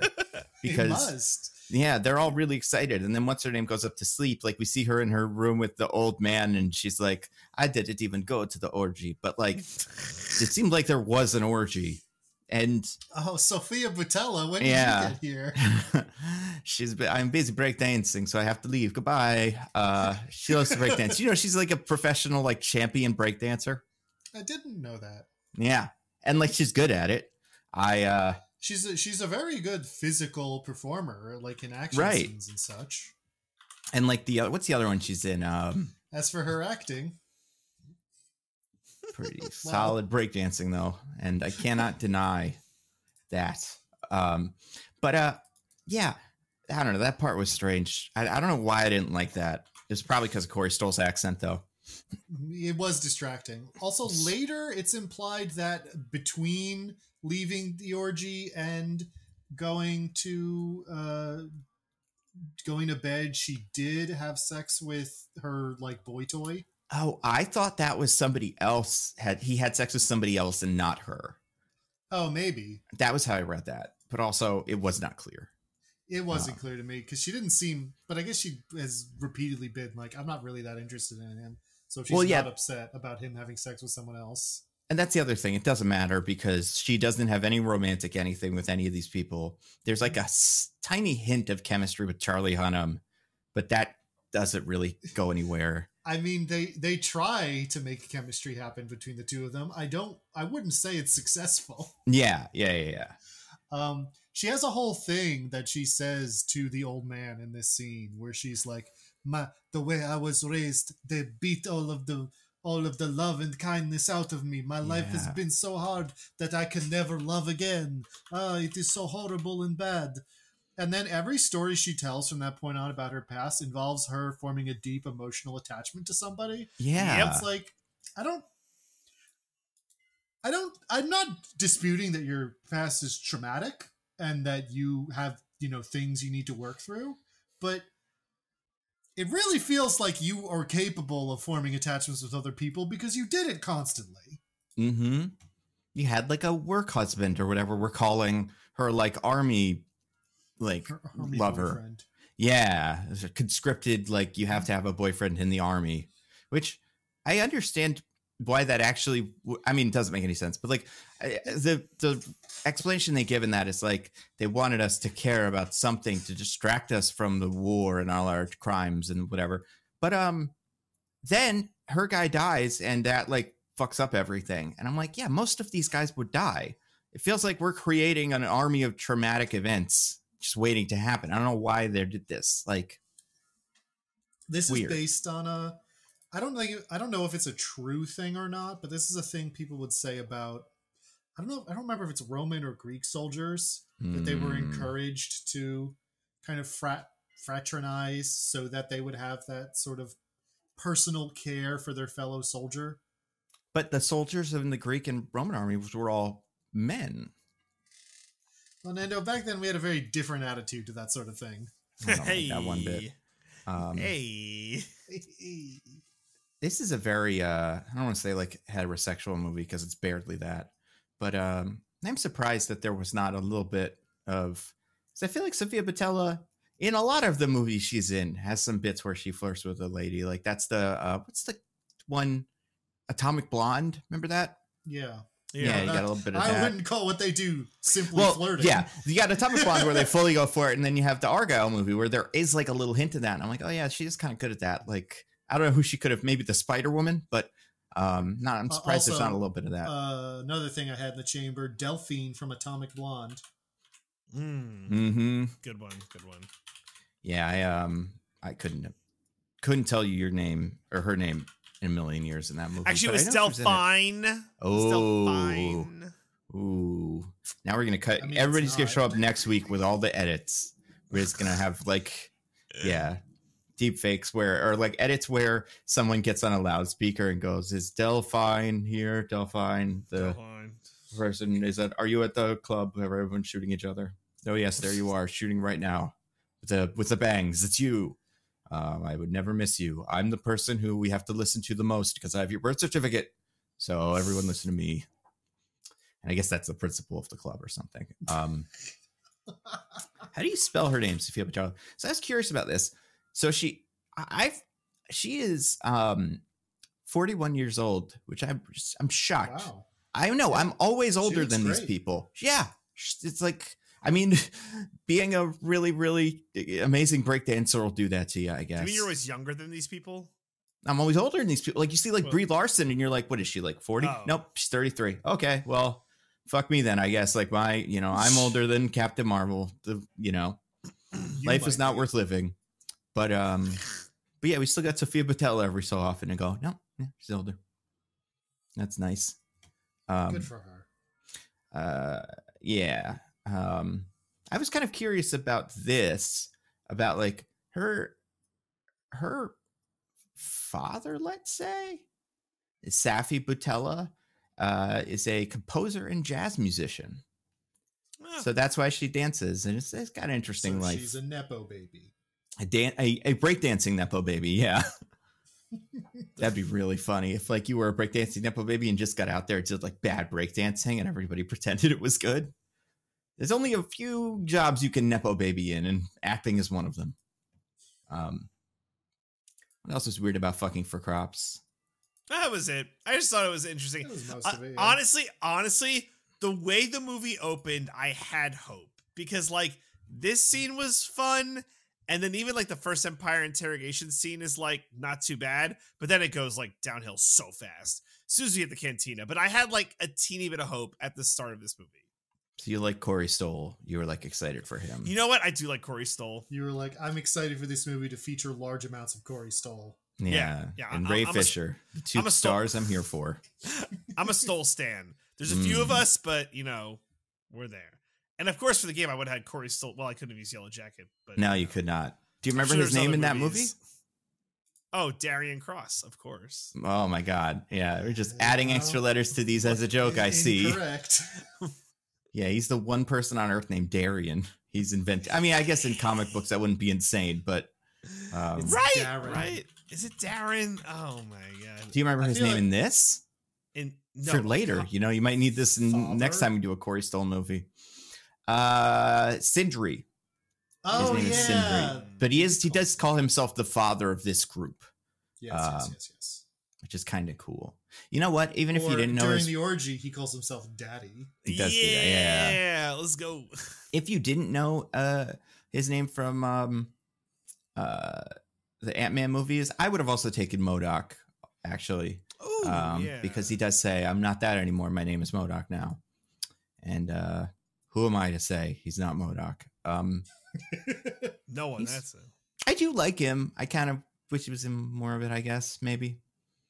I don't know. I think he's a fun guy. It's kind of cool. He's got a little hat. I like this little hat. I love the effect of stretching Corey Stoll's face across a square. That looked so good. Anyway. Yeah, I don't know. It's weird. But I spun the wheel again. Learned that one of Diggins is accidentally assigned to the evil sexual violence brigade.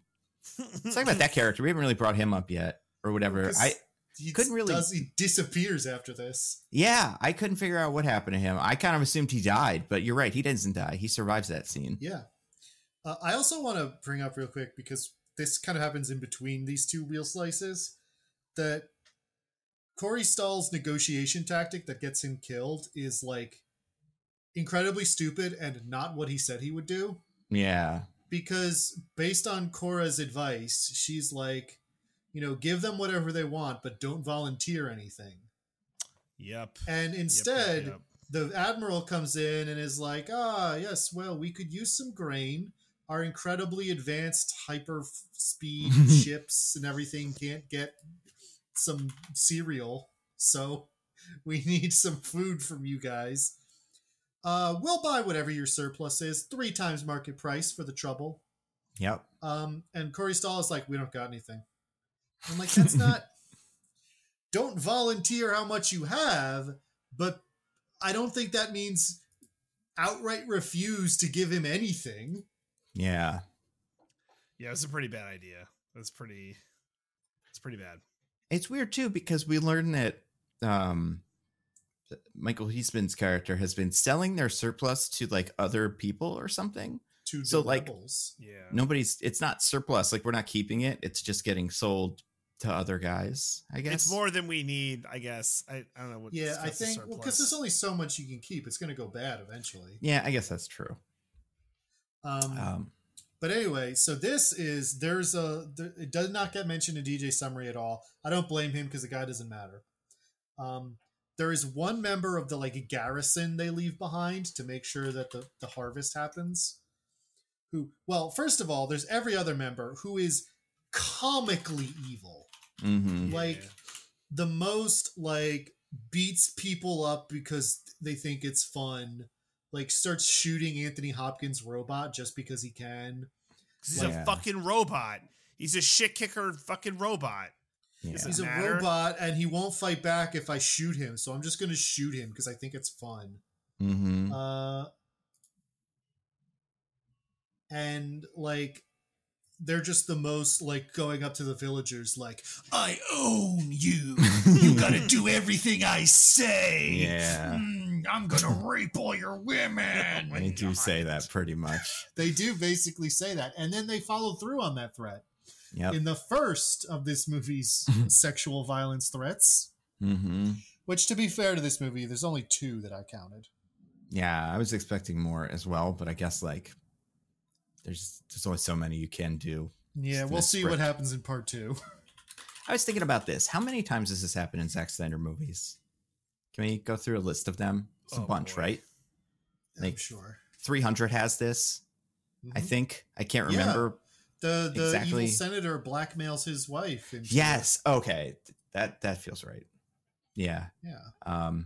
I don't know about the owl movie, and then the one with the can you imagine the one with the girls in the prison or mental institution or whatever that is. It's like just that. But yeah, that's movie's exclusively that. This is the other one I couldn't remember. Army of the Dead. Does that have any of that in it? I kind of remember a corrupt like border patrol agent or something getting at somebody, but I can't remember if it was this or just like extorting her for money. I think there was some implication that he does it to some people who are in like the refugee camp, that he extorts them for sexual favors. Fascinating. Yeah. Anyway, but there's this one wide-eyed kid who is like not evil. And so whenever they start being evil, he's like, stop that. It's bad to be evil. Including he's the first one to try to stop them from the sexual violence brigade. When they're literally dragging off a woman, and then their commanding officer comes in and is like, "Oh, gentlemen, I am appalled at this behavior, that you would dare threaten this poor young woman without letting me get a taste first." It's so dumb. So dumb. Sucks. It's bad. But yeah, you think like, okay, so he's the first warrior, right? Because he's the one who accidentally got assigned to the most evil brigade. Right. But I literally don't think he shows up again after the scene where they kill all of the other soldiers. He's there. He's alive. And then he just isn't in any other scene. Yeah, I don't think we see him again either. I'm trying to remember what actually, because at the end they just go back to the village and see the robot, but they don't like go back home. So it can't be. Yeah, it would have to have been in that scene, and it's not. So yeah, they missed out. Could have had that guy. That would have been cool. I mean, he's not. He doesn't seem to have any special skills. He's just some random soldier, but like, I don't know. I feel like every little bit helps in a Seven Samurai situation. Oh yeah. You're yes-anding all the way to the bank, right? Like, yeah. What's extra funny is I'm looking at this image from the end of the movie of all of them riding back to the village, and there's 6 of them. It's like they're missing one, you know? Well, the one did die. Well, right, but then yeah, you have this other guy, so it's like, oh, we had 8, and then they do have 7, but it's him. But also they have the robot. Well, they don't have the rope. The robot isn't riding with them. He's not part of it. The 6 that make it, spoilers for people, is Tarzan, Gazelle, one of the Darios, Wizard Shazam, the Jedi, and then like the crew member of the Blood Axis guy. Yeah. So she's like I'll taking make sure his you don't place, die. but. Yeah. I don't know if she's going to be like a main character going forward, or she is just the 6th one. She's his replacement. I mean, right? You have to. Yeah, it seemed like what we liked about him was that he had a big army and was sick. But I guess she's in charge of the army now too. I don't know. It's incredible that Ray Fisher in this movie barely has any personality traits. Most like just like all the characters, and then we replace him with someone who had even less. Yeah. And crushed it. Yeah, the sexual violence brigade was bad. That part of the movie was bad. Because you know why it's bad? Besides all the other reasons, if they just wanted to kill her for some reason, that would be acceptable, you know, as like a reason why she turns and rebels. So they wanted to kill the little girl because she spilled water on their feet or something. Yeah, she was insolent. They they were like, you were insufficiently deferential. It is time for you to die. Mm-hmm. It doesn't have to be sexual. And it being sexual adds nothing to what's happening. Yeah. Makes it just a little bit more upsetting. Yeah. But that's what they love. And you know what? Yeah, this girl forms a little bond with the robot. Have it be the robot or something that like is they're kicking it again, and then she's like, stop, and then they almost execute her or something. I don't know. But yeah, he's kind of like, you're the princess that we talked about before. And you're like, is she? Because she lives in this village where Sofia Boutella ended up, and also seems to be close to her. And we don't know exactly what happened with Sofia Boutella and how she came to be here. So yeah, guys, she's the princess. I just cracked the case. Incredible. You're so good. You're so smart and wise. All I had to do was think about it more than not at all. I'm gonna spin the wheel again because there's other stuff on the wheel. This one landed on one of Diggins is also. This one says, "Top of the morning. Me name is San Holo." So we got after they leave that, they go to this guy in the little cantina scene. The hell was going on here? What was this? This man's not Irish, right? He's British, I think. Yeah, I think. Yeah, he's British. I'm pretty sure I've seen interviews with him too. I believe he is not Irish. Yeah, I mean, if he is, that is an English actor. Those Irish people got to get to him and like teach him what they sound like because he forgot. He's been gone for so long. You made a big mistake coming over to Dublin, boyo. Yeah, we heard you in that Rebel Moon. What do you mean? It's me, Charlie Hunnam, an Irish man. Well, no, it isn't that bad. It's an Irish man because every sentence he says ends like this because he's bad at it. But also, what does this movie have against Irish people? For all the Nordic stuff it loves, besides him being the secret bad guy with the Irish accent, I want to say the end bad guy also has an Irish accent. Yeah, I think Belisarius, her adopted dad, seems to have an Irish accent. And the main bad guy, who is not Irish, has a shillelagh as like his main weapon for some reason. They all do. All the main guys have right, one. Yeah. Yes, we so see him weird. use this a lot. But yeah, like, is this Space Ireland versus Space Norway or something? Or like Space Iceland, I guess, or whatever. But like... I mean, there was a conflict between the Irish and the Norwegians, but the Norwegians were the invaders in that one. It also was a very long time ago. Just feels like a really strange choice. Far away, maybe. Like, does he's British? He's not from Ireland. He's English specifically. Has he ever done an accent besides American? I was gonna say he's done American accents. Yeah. I wonder if this is a guy he's always been trying accents and he was like, you know what, fuck it, let's try it on Rebel Moon. What's gonna happen? It's been working. Am I gonna get fired from Rebel Moon? No.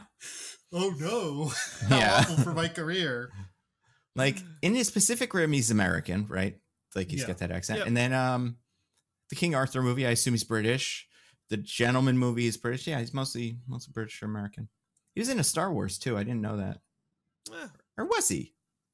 Was he? I'm not seeing it on this. Yeah, that's weird. Looking at his IMDb seemed to suggest that he was independent movie television audition. Oh, auditioned for it. Okay, he auditioned for Attack of the Clones. Oh, maybe he was going to be Anakin, like Hayden Christensen. Maybe I could see what a different world that would be. Didn't work out. Ugh. I kind of like Charlie Hunnam, like as much as you can like an actor who's like in a movie like this and not very good, but like interviews I've seen, he seems cool. Yeah. He's fine. I have nothing against him other than his Irish accent. Yeah. Well, he auditioned for the role of Thor. He could have been Thor. I could see it. That could have been cool. He's white and blonde. Yeah, exactly.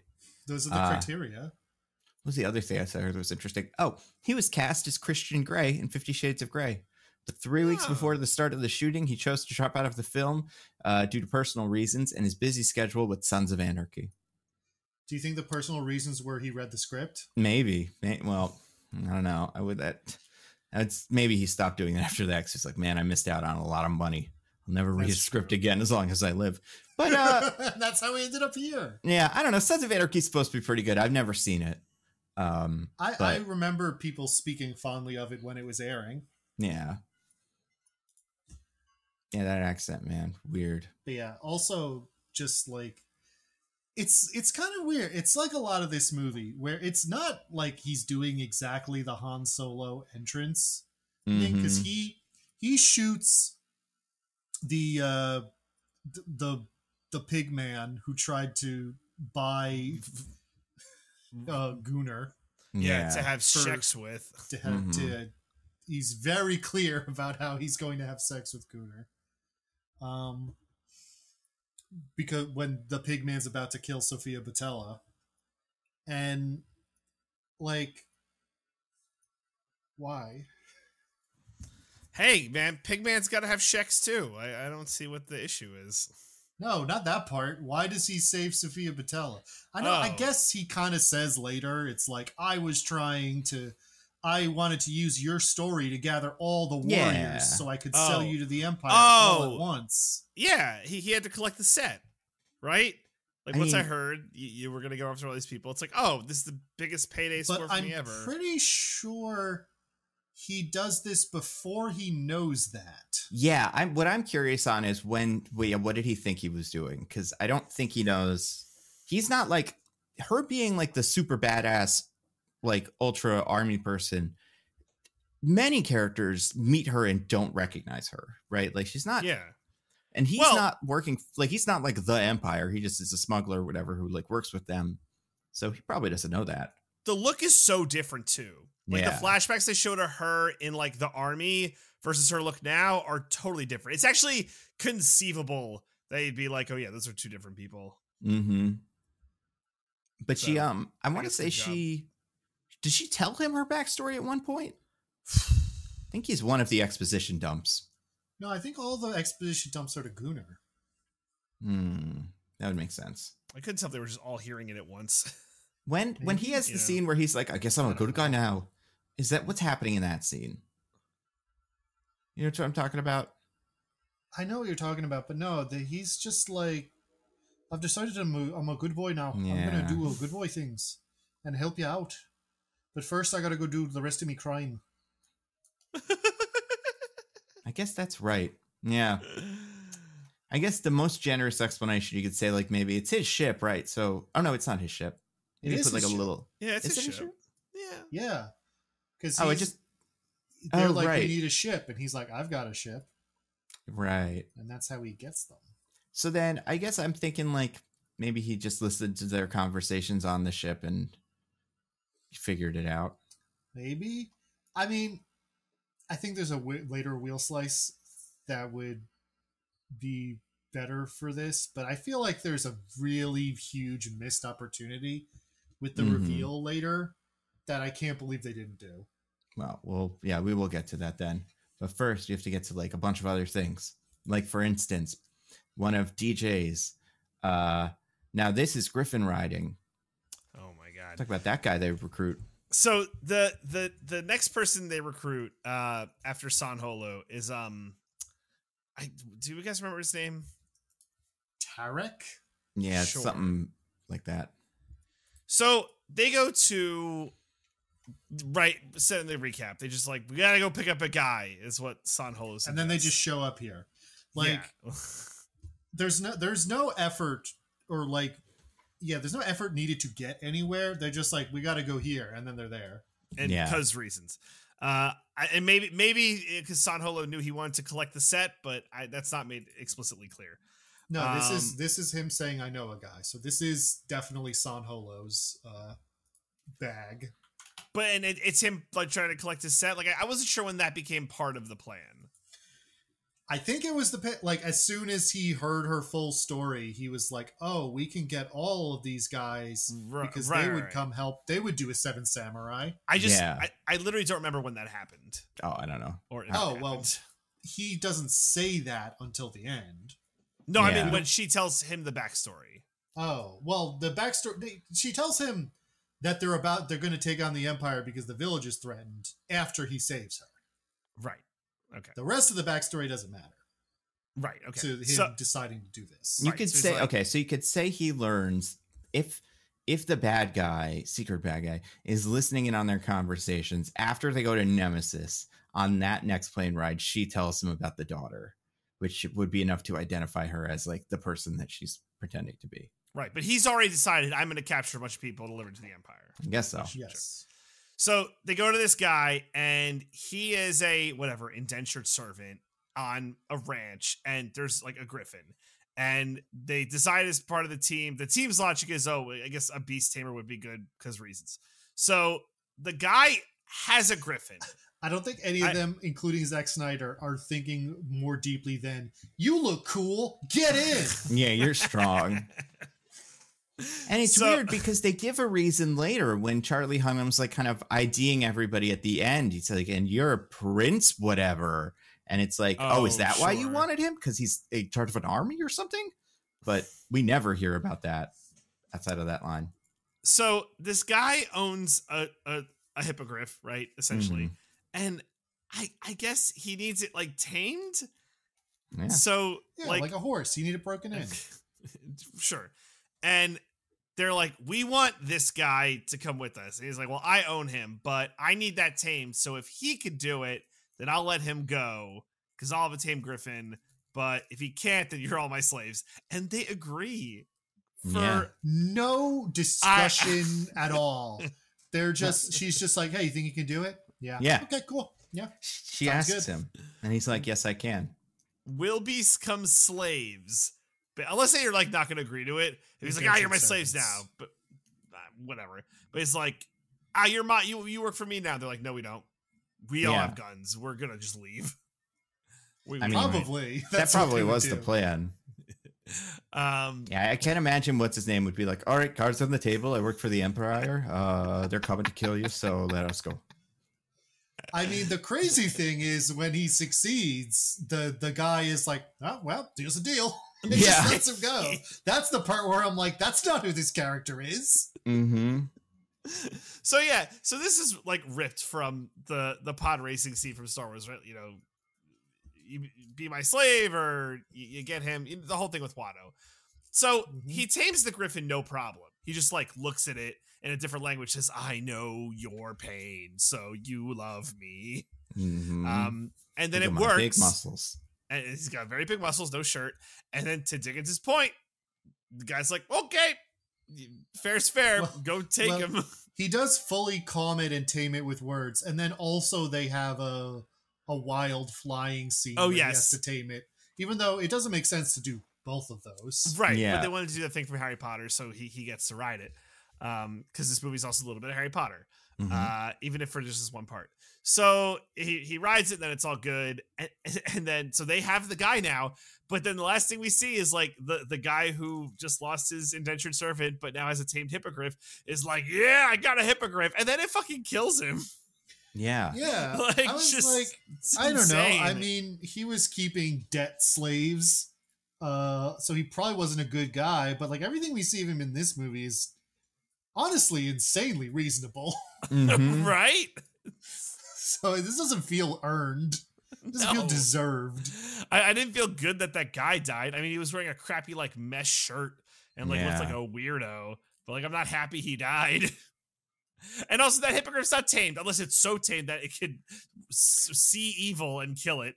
Right. Yeah. What does tamed even mean? Is like you can ride it, but like I would assume it. Not everybody just can. Like, but I guess that's how saddle it up and see what happens. I don't know. That's how these guys would work. I don't know I don't know what this guy's gonna do with the hippogriff either. Is he just gonna ride it around? Well, nothing. Now he's dead. Yeah. So I guess it's totally free. Get murdered. I was kind of expecting, and it would have been really funny if Tarek, after they get going, was like, oh, we should go fast. I didn't tame it at all. Let's go. Yeah. That's true. How would the guy have known? Like, he might have just been calm for a second, but, you know, could have went way bad. That's so stupid. That would have been cool. This movie had an option to be cool. It did. Maybe in the 4-hour version. Maybe in the 4-hour version he says that. Yeah, we'll find out. But speaking of things that should have been in the 4-hour version, I spun wheel one of Diggins' Don't Interrupt Me While I'm Fucking My Squid. Remember that? That's weird, right? Yeah. So in one of the Darth Vader scenes for the Admiral, Atticus Noble, where he's like connecting wires to his many holes. There's another point where like my second in command comes in and it's like, Admiral, we found new intel or whatever. I don't remember. Oh no, they're just saying like we found someone who knows where the blood axes are. Yeah. And we're bringing them here. And he's like, cool. And as he's saying that, he fully disrobes, gets naked, and then backs into, we don't see the full thing, but it's some kind of creature that has like waving black tentacles that start caressing his naked body and like putting tentacles into his holes. And I think he even does like a ooh, when one of the tentacles goes into one of his holes. In front of his subordinate. Yeah. Yeah. He doesn't even offer any of his holes to the subordinate either. It's very rude. Or any tentacles. Or a tentacle. Yeah, exactly. And it's like, I don't know. I mean, that was kind of interesting to watch this man fuck a squid. But I'm like, why are you doing this here and now? I don't know. This is a sexual harassment lawsuit waiting to happen. I mean, for a movie with a space vagina, this movie does have a really weird attitude towards sex, now that I think about it. Because you do get like the Sindri who's like, everyone have sex so we'll have cool crops. And I'm going to have sex right now. And it's what we Nordic people do. And then you get this guy who's like a weirdo doing weird tentacle sex. But like, it's not any, like, if the good guy was doing it, I would be like, yeah, it's fun for this movie. But I do think just based on the laws of movie, this is kind of supposed to be some sort of moral thing of like, this is the right way to have sex for crops. And this is the wrong way to have sex. Right. Having sex with a squid, putting its tentacles into your many holes, is a sign of moral degeneracy. And I'll give Zack Snyder a lot of things, but I won't give him that. Tentacles and stuff. I won't do that. Yeah, he's got to ease up on that. I will say, Zack Snyder at least has the dignity to make his fetishes slightly less obvious than Quentin Tarantino. Yeah. I mean, sure. Yeah. Zack Snyder movies also do have a lot of hunky guys in them now that I'm thinking about it. Like, it does feel like the guy who tamed the hippogriff might just be a 300 guy who they brought over from 300. And it's like... It would be like 20, it's like 20 years ago. I know. But he's like, I love it when the movies have this in them. Let's do this. And you know what? Good for him. I'm glad he's raising the next generation of Michael Fassbenders. I hope. Someone's got to do it, right? Yeah. Michael Fassbender's not getting any younger. I spun the wheel again. This guy was in Game of Thrones also. Yeah, he was the lead Dothraki from later in the series. Okay. He didn't have much to do, but you could see him. I tried to like be like, could I have noticed him? But you never would have, because he's got all the Dothraki stuff on. Like you'd never make the connection. It's also apparently in the Supergirl show, but this is probably long after I stopped watching. Wait, or was it? Oh no, yeah, he's not the character I thought he was. Okay. He seems like he's like a main character though. William Day. It's not the Calendar Man, is it? No. I don't know who this guy's supposed to be. I don't know. Supergirl. Whatever. It's probably pretty cool. Speaking of things that are pretty cool, I spun the wheel again, landed on one of mine. So this is a line from the spider scene that I thought was really weird. This is the line that what's-her-name says to them so she kills the spider lady.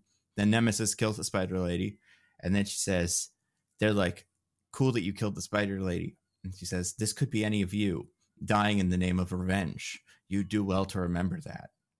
And I'm like, I don't think that's why you killed the spider lady. I think you killed the spider lady because it stole a child. I don't think they're going to do that. But she does have the whole thing before where the spider lady is like, I'm kidnapping children because all the miners came here and made the air here poisonous and all my kids died. Yeah. So I want to do the same thing. And she's like, that's not justice, it's revenge. So I guess that's what she's saying. Is like you get all mixed up in your mad quest for revenge and end up going too far, and someone has to kill you. And I'm like, that's a point for a movie like this to make. Cool. And then we continue to other guys, and they're like, I really want to get revenge. And our main characters are like, good. That's what we all should want. Revenge is good. Not, the end. It's not even that internally consistent, because they go to Jimon Hansu, and Jimon Hansu's like, I'm so sad that all my guys died. I can't do anything. I can't be cool. And she's like, what about redemption? And he's like, no, I'm too sad for redemption. And then Sophia Botella herself brings up the concept of, what if you got some sick-ass revenge, though? Like, sick-ass revenge, you say? Oh, that's my favorite. Yeah. I do want to ask a question. Did Jimon Hansu's guy was like, where was he when we met him? He was on Pollux, the Colosseum planet. And he was like a prisoner, right? He was kind chained of, up. or something. Yeah. I don't think so. He was just like drunk in an alley. No, he was chained up, though, wasn't So, yeah, I remember when they meet him, it seems like he's drunk in an alley. But then when they get him, it does seem like he's like locked up on some like rock thing. I couldn't figure this out.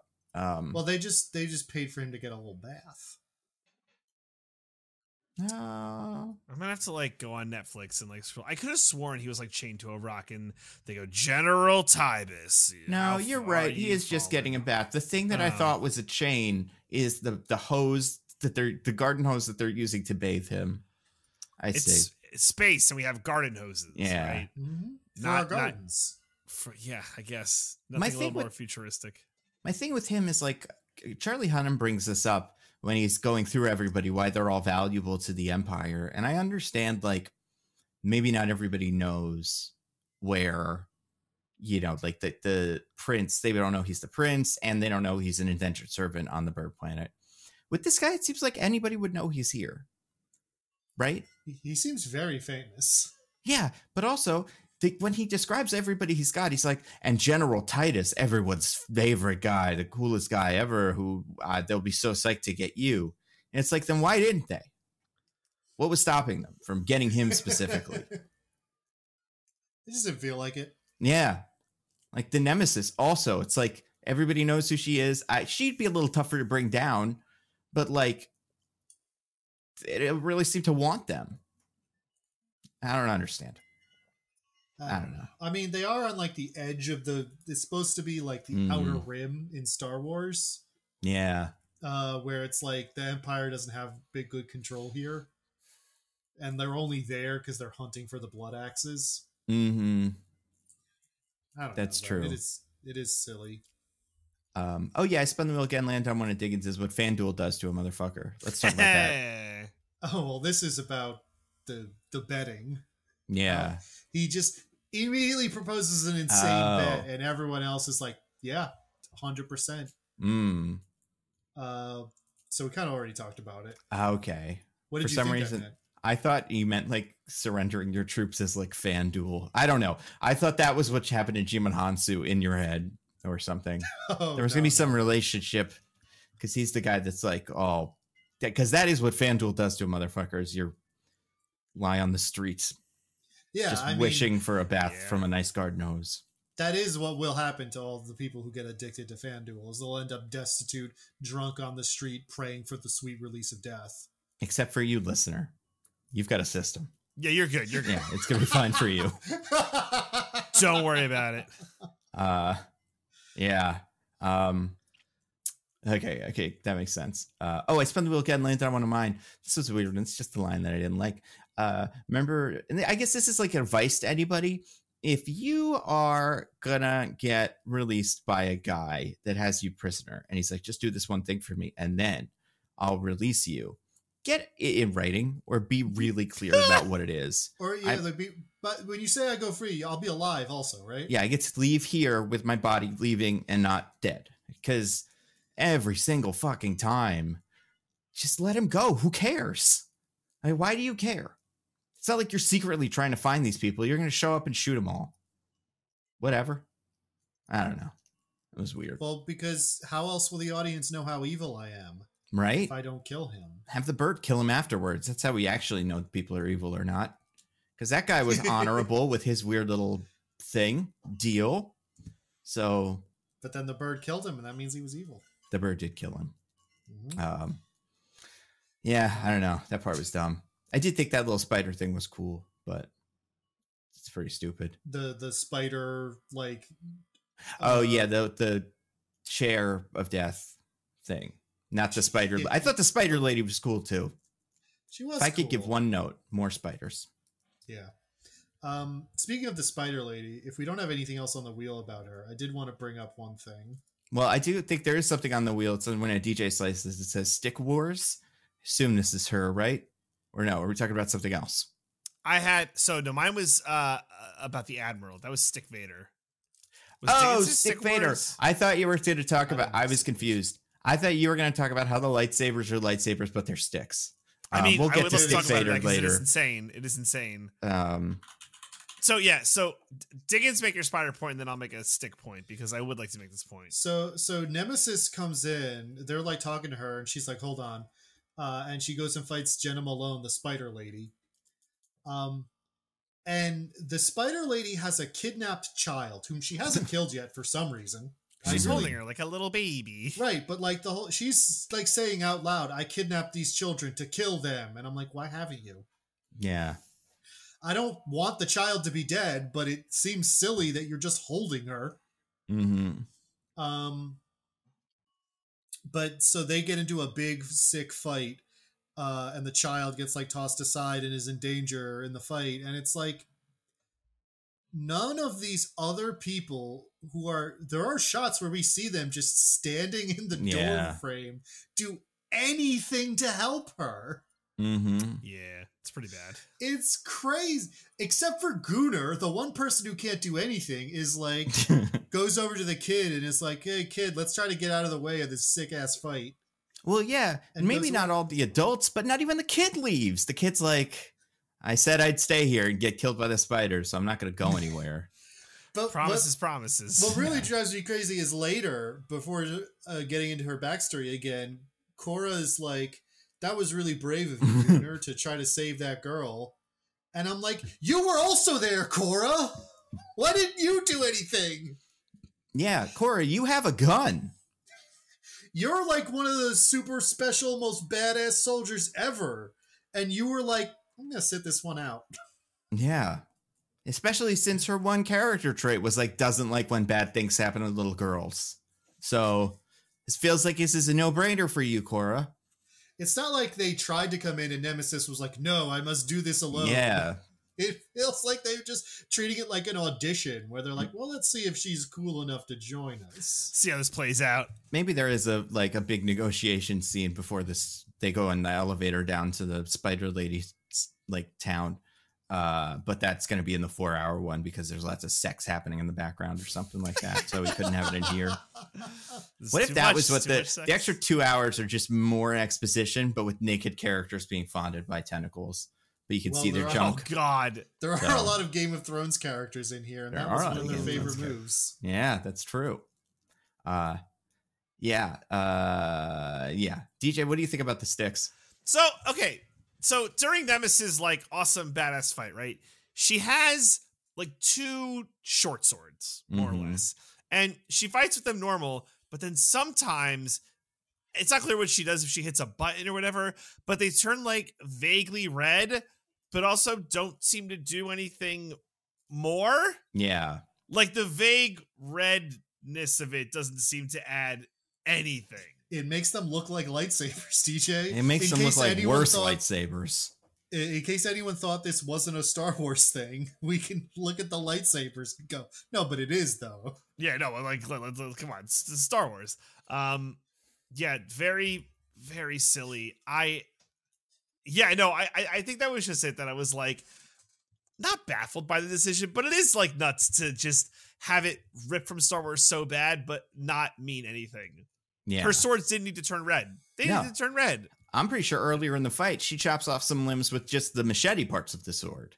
But then she does a kill move and chops off a different limb with the flaming sword. or whatever. But yeah, it doesn't seem like it's crucial for the fight at all. You know, it's really funny how every time she chops off a limb in that fight, the Jenna Malone like backs off and goes like yeah, for like a minute. And it's like, on the one hand, I don't know, if someone cut off my leg, I would probably not take it very well. I'd probably be in pain. I wouldn't. But also, it's like, in the middle of this cool fight, you just have these long stretches where Jenna Malone is just like, and not doing anything. Like, right. Nemesis, I get you're going for a cool stoic samurai thing, but this feels like the time to strike. Yeah. Also, I was just going to say, this feels like the bit where you'd press A to skip the cutscene before she grows their second health bar for the second bit of the fight. Because, yeah, it's just like that. I did love this fight in Elden Ring. I was going to say, the one in Jedi Survivor is what it reminded me of so much. Another thing very silly about this is that there's no discussion about how if like Nemesis is joining their crew, seemingly this like city or town wherever is losing like their best guy. Yeah. Like spiders are going to be eating children without Nemesis around. Like there's no discussion of that. And she's just very ready to leave and help these guys out. So I don't know. Maybe they blackmailed her or something. We never found out. Maybe she didn't want to go, but they took her. That'll be in the R-rated cut because I don't know, Kai says a fuck word when he blackmails her. But yeah, now that you mention it, I guess it's weird that we don't see any other characters like her either, or there's no explanation for what she is. At least with Jedi, it's like, I'm a Jedi. There's not a lot of us left over, but you know, that's what Obi-Wan Kenobi is in those. She's also like a cyborg because at one point Jenna Malone like stabs her arm and it's all robot. And then she pulls the stab out and then she's cool again. It's like, I think that still broke some of the arm, right? Can we just not use that arm anymore? No, it's fine. Nah, it's all good. Don't worry about it. Yeah, I don't know. The lightsabers are weird. I really didn't like how they look. I feel like with all the smoke, they really cloud the scenes that they're in. Well, unfortunately, the way to make lightsabers cool is already a technology that is owned by another property, so we have to do it a different way. Yeah, it's dumb. What else was cool? Oh, I spun the wheel again. It's landed on one of mine. Hey, maybe don't have Che Guevara unload the ship. So, like, that part I found so strange. Because he's a secret guy. The other guys are like weird, where you'd be like, that's the Nemesis. She's like a super space badass. But presumably people could find her if they wanted to. But with Ray Fisher, I'm like, this guy is a very secret revolutionary leader whose whole planet just got massacred because they used to have him. And then he's unloading the ship with the rest of them. Put him in a little hat or something. Like, disguise him. I do love, by the way, this is jumping way back. So they're to like their original goal is to find him, Cora and Gunnar. Right. And they're like, Gunnar, you sold grain to them. So you have a guy who can help you get in touch. They go there and that guy's being arrested. And they're like, oh no. How can we possibly find them now? Gunnar, did you know anything else? And he's like, only their exact location and how to get there and who to talk to once we get there to get the message to them. It's like, so you had everything already is what I'm hearing. Yep. That's great. They did that. And also they are when she hears that, like, oh, it'll be so hard to get there. They just go there. Yep. There's no hardship involved. The weird thing about this movie is all of its action scenes are the individual warriors saying, check this shit out, and not anything that actually has to do with the plot or flow of the movie itself. Yeah. So everything that should have like an action scene to be like, oh, we encountered some hardship to do this, is they just show up and then somebody does some pointless shit. Yeah. This movie's bad, you guys. No, it's not bad. good. It's bad. It's quite bad. I spun the wheel again, landed on one of Diggins's 1v1 me, bro. I assume we're talking about the ending now. It could be. Okay. I more meant the spider thing about how. Oh, sure. But this does also happen now, yeah. where the Admiral and Korra just decide to have a face-off. Yeah, throw down. And I'm like, you're an admiral. I don't think you're like super cool and good at hand-to-hand combat. That's not what I would expect from you. He has a stick. Yeah, that's his like signature thing. It's like a discipline stick. He beats subordinates who can't fight back. It's also wild that that's the thing in this like futuristic. Because Zack Snyder hates Ireland, I assume. Or whoever wrote the movie hates Ireland. To be fair, he may not have written it. He co-wrote it. Oh, okay. So he co-hates Ireland. He co-signed hating Ireland. As far as we know. Yeah, who else wrote this? Kurt Johnstead and Shay Hatton. I don't know what their deals are, but cool. Yeah, so like after Ray Fisher gives up his life to crash the ship, which was anyone else slightly confused if he was dead until like the final moment? Yeah, I'm like he could have made it out. Actually, would have been cooler if he made it out, but I guess they had to kill him because I guess it's supposed to be when the gunfire, when like he gets shot by the laser the first time, it's supposed to be, oh no, now he's dead, but like there's no wound. Well, right. So, but I think we see like one of the bullets go through him. Like I feel like there was a shot where I was like, oh, that's like his chest, but we don't see it. We only see it travel out from the back. I couldn't tell if it was that or if the person missed. Oh, the like angle was such that it could have been either one, I think. Yeah. I guess in my head, I was like, the language of the movie is telling me he's dead, but I didn't really question it too much. But that was the only thing you had to go off of. Surely they wouldn't kill this character who just showed up and hasn't had any characterization yet. Surely they wouldn't expect me to care about this. Well, they did. Yeah, they did.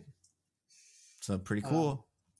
But it makes a little platform float out above the just 500-mile drop that this port is on for some reason. Yeah. And Korra and Atticus end up there, and they have a shirtless... Well, the Atticus is shirtless. Korra's still got a shirt. Except maybe in the 4-hour version she doesn't. Maybe it was CGI'd on after the fact. Could be. The movie looks bad enough. And yeah, I don't understand how this is supposed to be like a real tension building final battle, because it's like, oh, who's going to win? The super cool super soldier who's won every fight, or a guy in an office? Yeah. Some guy. Yeah, because spin the wheel gun lands on one of yours, Bizcash Admiral. Like, he's got a strange look.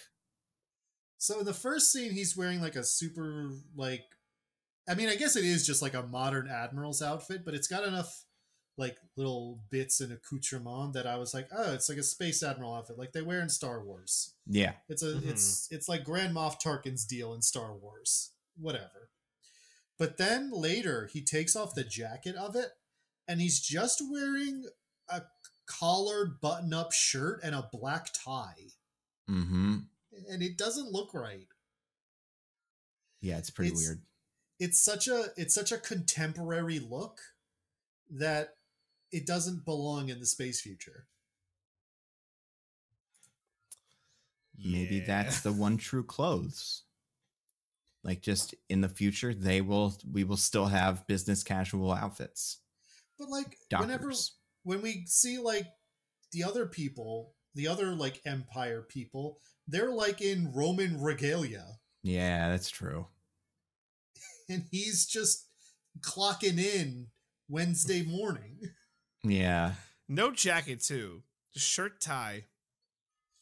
Well, I think his big admiral jacket goes over the shirt and tie. Okay. I mean, that's even weirder. Like, it is weirder, yes. It's like wearing an overcoat with no suit jacket. I don't know. This movie, one of the other visual things we haven't really talked about is the guns. Speaking of things that kind of look sci-fi, but also kind of not. The guns are interesting, aren't they? I think they're fairly sci-fi. They're like big and chunky. Feels like what they fire is like little molten lead or something. All the bullets explode a little bit. Yeah. Yeah. Because Zack Snyder needs that effect for when it goes slow-mo. It's boom. Yeah. And you're like, whoa. Yeah, that could have been cool. I guess they're not lasers. No. I don't think so. Well, we get no explanation of this universe, so like we barely get an explanation of the characters. We get no info on the world. We have no idea what the conflict is. There were a bunch of kings, DJ, and then one king got assassinated, and now that's bad. Yep. The glory of the Motherworld seemed without end until the treachery of an assassin's blade struck down the king and queen. Oh, notice how it didn't say the princess there. So, yeah. Bad. Pretty good. Also, there's a line in this beginning of this. Now that I'm looking at the original scroll or whatever we're calling this. It just reads 1,000 kings ruled unchallenged in succession. Yeah, that's how kings work. You don't have to say in succession. We get it. It wasn't like king, president, king, president, king, president, king.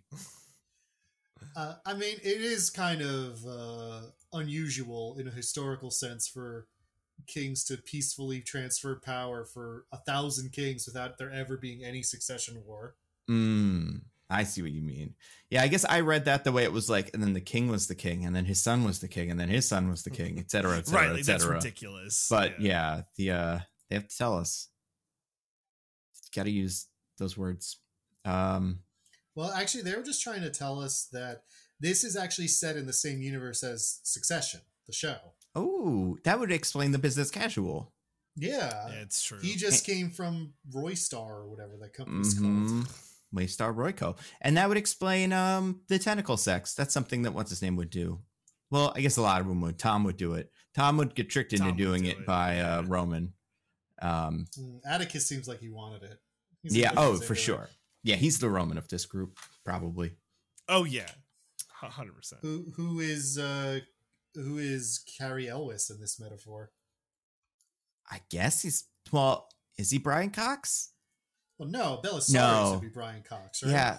Who is Carrie Elwes? I guess Carrie Elwes is that Nan, that British. Oh no, Carrie Elwes is the Skarsgård brother who shows up in the end of it. Oh, yeah. Got the Gojo. Yeah. With the other force of that. Unless he might be Ray Fisher. I don't know. It's been a while since I watched that show. But I loved it. We all loved it. It was the best show last year. Yeah. Just like Halo will be this year. Yeah. I'm sure. It will be. Spun the wheel again. One of Diggins is curse your sudden but inevitable betrayal. It's on the wheel. They did it. Another betrayal. And here's the thing I alluded to earlier, where it's like, I feel like there's such an easy way to both make this make more sense and give it a lot more weight as like an emotional moment, which is he's going around describing like, so you're the fucking prince boy, and you're the general that everyone thinks is cool, and you're the nemesis. You killed a bunch of imperial officers, and then it's you. And here's where he could reveal, I know who you are. Whatever her real name is. Zelanthia or some shit. Yeah, I don't know. Remember. And he says like, you know what happened to my world? They burned it down. They destroyed it. They killed everybody. And what I thought would happen, and would make way more sense if it was what happened, was that he would then say, and you were there leading the charge. Because then that's why he recognizes her. That's why he's like invested in doing this crazy plan to get her arrested. It forces her to confront the consequences of her past in a way that she hasn't had to so far. It's like, it feels so obvious. It felt so obvious to me in the moment that that's not what happened. I felt like I was losing my mind. I was like, how do you have 3 writers on this movie and none of you thought of that? Well, to be fair, 2 of them were busy doing the new Army of the Dead movies, the 2 spin-offs of that. So they were probably busy with that. Yeah, Army of Dead, Las Vegas, and Planet of the Dead. And by the way, I said Lost Vegas, not Las Vegas, Lost Vegas. Because they lost it to the zombies. I hope so. Never found out what happened on that island. You know, they never said it. They didn't have characters sit down and go, this is what the island was. So I think we would have gotten that in this. That would have been pretty cool. Let me break it down for everyone. Yeah. Yeah. No, instead he's just like, I love money, and end of story. Mm-hmm. That's my whole I deal. hate guys, so I'm going to do it. So much. I told you the story about how everyone died on my planet because that means I don't care, I guess. Mm-hmm. Yeah, it's pretty weird. I don't know. The movie like has like a fake, and I feel like the movie tries to set up what's his name, Gooner, as the fake out, like a spy kind of guy, because he did the move with the grain. He tried to just kind of sell the guys out for grain, but by that point, I had forgotten that was even a thing. So when anybody was revealed to be the bad guy, I was like, wait, but didn't the bad guys just kill the fish people to find out where these guys were going? I just figured they'd show up because of that, but does not do it. Oh yeah, the kill the fish guy scene where the villain has a big monologue about how charity is inherently bad. Just in case you had missed the notion that they're not good guys. Yeah. Yeah, it was weird. Yeah. And I spun the wheel one last time. DJ Stick Vader. Let's talk about this. The Stick Vader, man. So we've talked a lot about the Admiral. We spent much time kind of going over his deal. They made the Darth Vader. He's like the main antagonist, and he's got an emperor, and they did the whole thing. It's just very strange to me that they had to have this like tube scene with all the liquids to like make him come back, and like I get it, you want him to come back, but like to I guess but why? Yeah, but why? But why? No, but why? No, that's exactly it. You said like I get it, you want him to come back. I'm like, I don't get it. Why do you want him to come back? Because Zack Snyder needs the big bad to also be around again. I don't know, man. Well, it's weird because it's got the fucking Aquaman 2 thing where it's like, no, I saw the good guy kill this guy last movie. I don't need to see him do it again. I think he's still going to kill this guy. I imagine there's other people that he could try to kill that would be tougher than this guy, but it's just and also, him. Like, that's what Belisarius is for. Yeah. You've set up the greater scope villain, so he'll come in part 2, and he's who they have to fight now. Right. Like, we don't need this guy anymore. No, fight Admiral again. He's filled with liquids now, and he must be fought again. Yeah, he's got blue juices instead of red, and he's good. So many juices. Yeah. Also, like, does that guy live in the computer then? What's that guy's deal? Yeah, I wasn't super clear on that one. Me neither. Maybe he's like the God Emperor of mankind from Warhammer 40k, where he's just like on life support on the homeworld. Ah, that's possible. And is just connected to the thing. Probably not, though. Probably he's going to be fine in the next movie. Yeah. Oh, yeah. Yeah, I don't want to upset all the Zack Snyder fans, but this reminds me of the Captain Marvel villain, who's like a computer that goes to the Shadow Realm and talks to you and tells you stuff. So that's probably where they got it from. But then it turns out killing that computer was bad. Kind of. If you really don't read into it at all, just blame yourself immediately. Then it was bad. Yeah, I don't know. That's all the stuff on the wheel. But like, is there anything else about this movie? It's weird. It's very bad.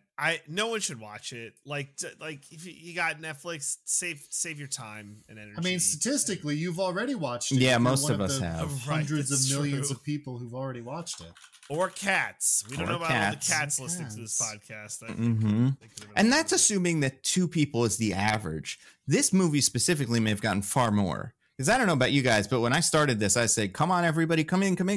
I opened the door and I like threw the window open and was like, everybody, it's Rebel Moon time. And the children of the neighborhood, the elderly, everybody came in and watched it with me. So that's like 50 people. If Zach wants to throw that into the stat, he can remember it. You want to make an event out of it. Yeah, of course. Yeah, it's like the finale of Succession every time you watch Rebel Moon, even if it's like the second or third time. So it's pretty good. I also love that he cited the numbers in that, as if there's not a humongous fan campaign that I'm sure exists to make Rebel Moon the most watched thing ever or something. Right. It was all over. Yeah. What was there? There was actually like released the Snyder Rebel cut, right? Like that was actually because it was announced before the movie even came out that they were going to do it. They didn't need a campaign. He probably waited for one tweet to come in and then was like, "Oh, you said it. I'm doing it. All right, if you say so. I didn't want to, but don't twist Netflix, you're doing it." That's why I think it's so self-indulgent, because it's not like the Justice League situation where he came in and like recut a movie that he didn't get final say on. Right. He just made two versions of the movie for no reason. Yeah. It's like, you tell me which one is the good one. I'll watch that one. And I mean, unless it's the 4-hour long one, then I'd actually like the 2-hour long one. But I'd love it if you would just say the 2-hour long one's the real one. That would be cool. I might be misremembering this, but didn't like he say like he had like Netflix made him make the shorter cut? I'm sure they made him do it, but also like, it's not Justice League. Like, it's not like a finale of a movie he made. He could just do whatever he wants. Just don't do it then. Go to Paramount or something. Yeah. Like, go to Quibi. Other networks. Go to Quibi. This is streaming. The money doesn't count. They'll all do it. Any one of them would love a shot at this. It's all just VC money that they're throwing into a big bonfire. Like, who cares? Yeah, they don't get anything for 180 million cats watching it, you know? Exactly. I do wish they had to, like, oh man, I don't know. I imagine you could buy this at a DVD, like, you know, like a Blockbuster or something. They still make those, right? What's the word I was looking for? Best Buy. You probably buy Rebel Moon. Oh, sure. I hope there's a Zack Snyder's director's cut version and a Zack Snyder's director's cut version, and they're different, but you don't know which one you have until you open it, because they're both the director's cut, but they're the director's cut. Because that'd be pretty cool. I don't know. I also don't know how, because here's my question about the 4-hour long cut. If they saw the reviews and went, we actually have to say there's something else, right? Otherwise people will be mad. So then the reviews came out, movie release, and he said, we're making a 4-hour long one. I feel like that kind of read as what happened. You know what? I do have one more thing to say about this movie, actually. So at the end, they're all journeying to the village. And being like, it's cool that we don't have to fight for this village anymore, that everything's fine now. Why are some of you coming then? Like Jimon Hansu and Nemesis and the lady who came to protect Darien and failed. Like, don't you guys have other things you should be doing? I mean, especially Nemesis. She should go back and make sure spiders are not abducting more children. Right. Yeah. Like I get that there's going to be another part of this movie and they have to be there to do the big battle because they are going to come back because the Admiral didn't die. But like, you don't know that. Why are you going to the village? I would imagine the explanation the movie would give is they were like, we'll pay you in grain at some point. And then they're like going to pick up their grain checks. Like, maybe. But then they're just going to leave immediately after, unless there's a big explosion or something. But that's when they build a moat and other defensive structures. Yeah. Train the villagers in bamboo spears. Mm-hmm. But one farmer on an outlying part refuses to leave, and he gets attacked by the bandits, and they go to rescue him, but they don't succeed. And it's a poignant moment. Yeah. And one of them has an affair with a local girl from the village, even though they're from different social classes.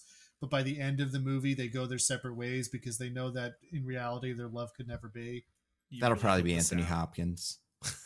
Probably him. Why did he have deer antlers on at the end? What was that? It's a Where tough, did it cool, come manly from? thing. But who? Why? There's nothing. Technically, I think they did kill a deer in the first scene, and they're like, that's what they're eating. I think that's why they're having like the little party. Cora's boy toy is a big hunter who found a bunch of cool stuff. Oh yeah, Kai drops a little nugget. He's like, I know you love her. Mm-hmm. When he's telling Gunnar to paralyze her. And I'm like, he does? Yeah. Oh yeah, I honestly forgot that. I mean, it's a thing where like, so. if you told me like they're from the same village, they're about the same age, they're both single, I'd be like, yeah, I guess so.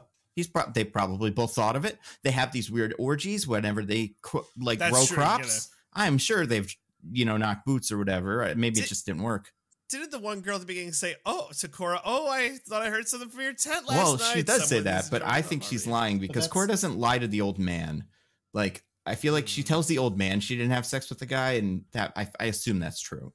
Right. But that's not Gunnar. That's Den, the hunter. Yeah. That she's like, I heard the sounds of wild, passionate lovemaking coming from his place. Which is like, that's a weird way to say that, you know? I heard you were having sex last night. Not I heard from people. I listened to it. Yeah, great. I heard your passionate screams of joy and ecstasy. Yeah. I stood below the window and I listened as every inch of your body was explored by his tongue. I actually have some notes here at 1 minute and 15 seconds in. It sounded like something creative happened. I don't know what that was, but you could remember. I would star that. Yeah. Yeah, if you could fill me in, just the points where you sounded like you were having in the most throes of passion, feeling the ecstasy racking your body. I just want to know what the moves were so I can, experiment later. It's weird how inconsistent all the accents are too. Why doesn't the little girl have it? I mean, I know why the little girl doesn't have an accent, but like she's the princess, right. But like, whatever his name is, Michael Hausman doesn't have he has an accent, but it's not the same one as Corey Stoll's accent. It's Michael Hausman's traditional Dutch accent, I think is where he's from. So like, I don't know. It's really weird, like that Corey Stoll is doing an accent in this. But again, if you ever wanted to try one, this would be the time. So get it all out of your system before. Yeah, this one doesn't count. So just go nuts. Try something. Next one comes out in a month, I think. April something. Yeah, 19th, I want to say. Less than a month.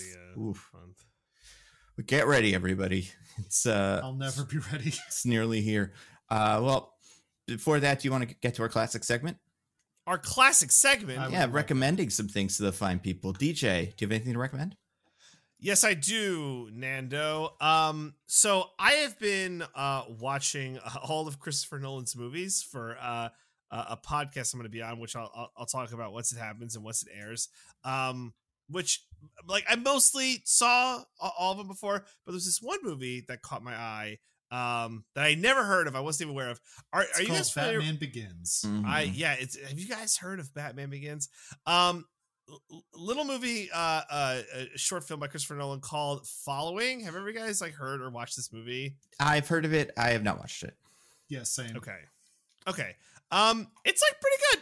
It's pretty good. It's like, I mean, you could like roll your eyes at like, oh, Christopher Nolan's just doing his like weird kind of fuck that guy. He doesn't even. We hate Christopher Nolan on this podcast. His movies all suck. Not like Rebel Moon. No, like it feels like a very interesting kind of exploration of like, like what could a person's motivation be for, I don't know, being a fucking weirdo. And like, not that I think all of those reasons are good, but like it's kind of cool to see his deconstruction of like how his other movies come to be in like this early movie of like nonlinear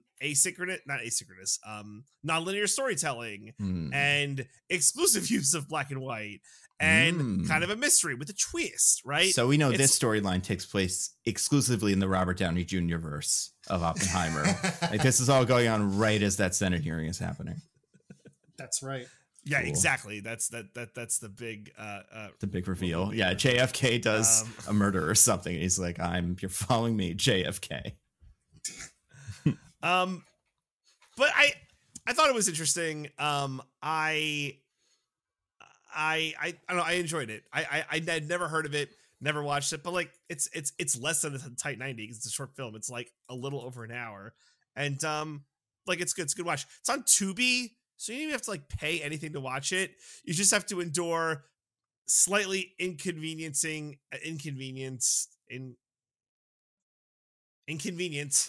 There we go. There you go. I'm with it. Riley. Slightly inconvenient ad breaks that just cut in the middle for no reason. And it's weird because it's this like grainy black and white gritty movie to bright ads about why I gotta buy fucking DoorDash, whatever. DoorDash, so you say? Yeah, we love DoorDash. So that's weird. But the movie is good. It's a good movie. I don't think that's a short film or movie. Hour 10 is not short film, right? That's like a regular movie. I mean, it's not a feature, length. I don't think. Right. Whatever. I think 90 minutes. Yeah. There have been features that are like 70 minutes long.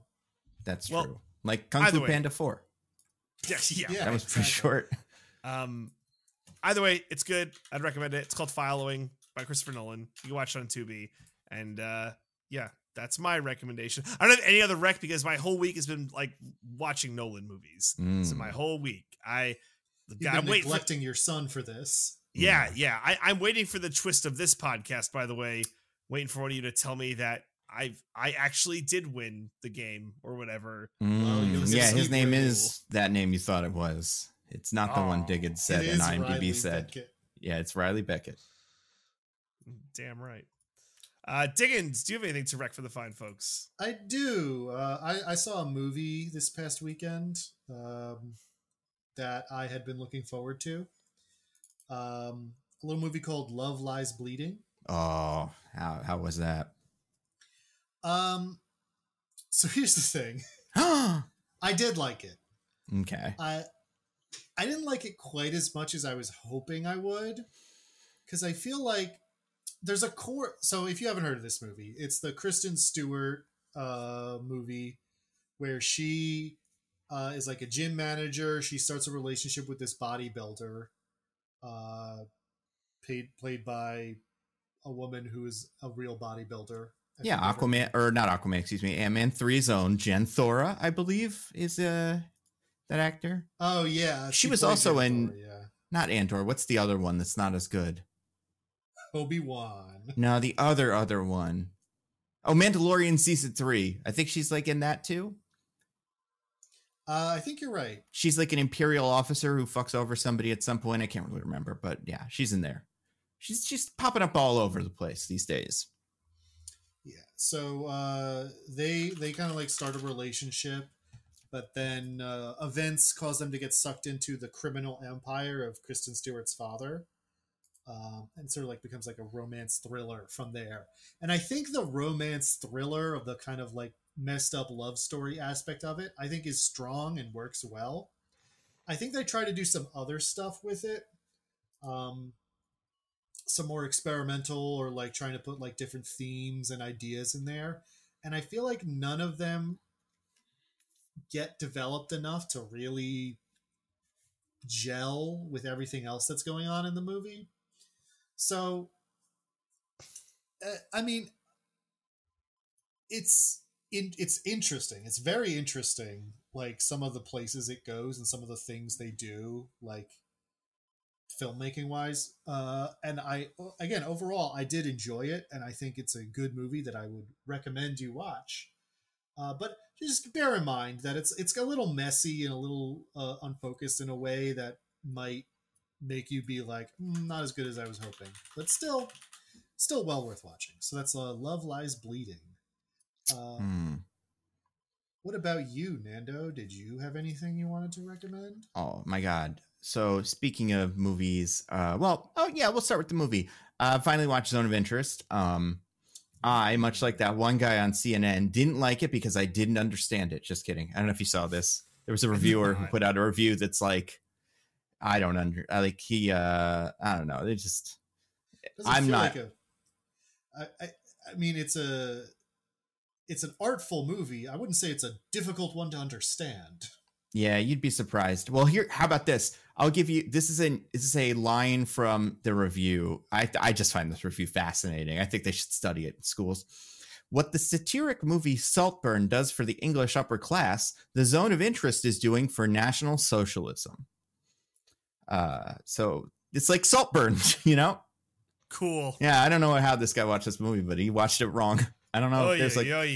I'd love to hear his story. But I'm trying to have an audible response to this because this is a podcast and words are failing me. Hold on. I'm going to read another quote from the article. I hadn't gotten this far in it before because I stopped at a really weird sentence and then clipped it for Twitter. This is the end of it. not to spoil it, and this doesn't really spoil it, but there's a long history of fascination with the aesthetics of the Third Reich, as in films of Leni Riefenstahl. Back in 1975, Susan Sontag wrote a perceptive essay condemning the fetishization of Nazi paraphernalia. The zone of interest will certainly appeal to those who admire the aesthetics of Nazism, the striking uniforms, the distinctive fasci, short for fascist, haircuts, the nice animals. It will also appeal to people who like gardening. But people who want insights into the tragic history of the Holocaust should look elsewhere. Fascinating. Excuse me? Yeah, I love it. right? I love it so much. What a That's wild great. take. Masterful. I mean, first of all, the title of this is The Zone of Interest, a Holocaust movie without Jews, which is also fascinating because in the review a couple times they say that sentence, and I'm like, there were a couple though. They were there. And also, like, yeah, it's kind of. I guess the movie lacks a person who comes on screen, points at the Nazis and goes, these guys are bad. Yeah. These guys, no good. Mm-hmm. And I guess in that sense. It's, yeah, wild. But other than that. I'm honestly. Would that have helped, though, if someone did that? Would that have been. It would have helped this guy, apparently. Yeah. He would have loved it. He wouldn't. I don't know if he likes Rebel Moon either, though. I don't think Rebel Moon's that clear in its philosophy. I think Rebel Moon honestly could have used the character go, these are the bad guys for reasons X, Y, and Z, and we're the good guys for reasons X, Y, and Z. That would have helped for sure. Yeah, honestly, Rebel Moon could use that guy. Listen, guy's not always bad. Yeah, you know? There should be a rule in screenwriting that you have to write that scene. You take it away, you don't put it in the movie, but it exists, just so someone that reads the script can go, oh, right, yeah, that does fit. Because... But yeah, man. So you know when you're writing the rest of the movie. Yeah. Yeah, you can check refer back to that scene and be like, revenge, right, so they shouldn't do that thing because that's not why they do stuff. Mm-hmm. But yeah, so I saw Zone of Interest. I think it's as good as it can be. Like, it's, a real bummer. It's no fun. Obviously, it's no fun. But like, okay, it's no fun in the way that, like, I think there were a lot of movies this year that were serious movies, like Oppenheimer, that were also, like, you'd say someone, you want to watch the Oppenheimer biopic that's like 3 hours long, would be a joke you'd make 2 years ago. To be like, of course not. That's going to be the most boring movie ever. But then it's this kind of, there's humor. There's all kinds of interesting sex scenes with Florence Pugh and reading people say their famous lines. Yeah, reading the catchphrase. Like, I do think this movie is exactly what you think it is, except for what this guy thinks it is, but like what you expect. And in that way, it is good and interesting. But just, be ready for that. It's also pretty, I don't want to say long, but there's like a couple of bits where, like, specifically the intro, because obviously I didn't see this in a theater. In a theater, does it just play like black screen, weird synthy noise or whatever it is for like 5 minutes? Because I feel like there was an intro that made me go like, did I get the wrong one or something? Like, is this not it? Yeah, no, pretty much. That makes sense. So yeah, that was cool. Like, it was a good movie. It was good. I still think, now that I've seen all of them except for Maestro, which I know I wouldn't like, I do think Anatomy of a Fall is probably my favorite of the best pictures. It's a good choice. And that means what's her name? Sandra Hüller or something Hüller. Sandra Hüller, yeah. She wins, even though she's in this movie and it didn't win, because she's in 2 of them, which is crazy. Those are the rules. Those are the rules. But besides that, I also watch things that aren't like, this is kind of a bummer. I watched the Love is Blind finale. If you want opposite end of the spectrum, but also just really unbelievable stuff happens on this thing. Like, we're getting to the point where every character comes into the Love is Blind finale with a speech and like references, and then B, all the questioners come into the Love is Blind finale with printed out tweets and stuff. So everybody's referencing everybody else, and it's like it's wild. This finale is so bad that how bad is it? It's so bad that the main guys, Nick and Vanessa Lachey, definitely, because they've never done this before, brought on old couples to be in the audience. Because if they didn't do that, the whole show would seem like a crazy thing to do, because obviously this is a disaster. Like, you have failed miserably. they all hate each other and cheated on each other or whatever. But like 3 years ago, we found some people that actually liked each other. So it's not stupid that we do this. It's an experiment, you guys. We're doing it for science. Yeah, it was great. I mean, I loved it. Hashtag justice for the one that's I can't remember any of their names. The one that dressed up as White Castle, or what was it?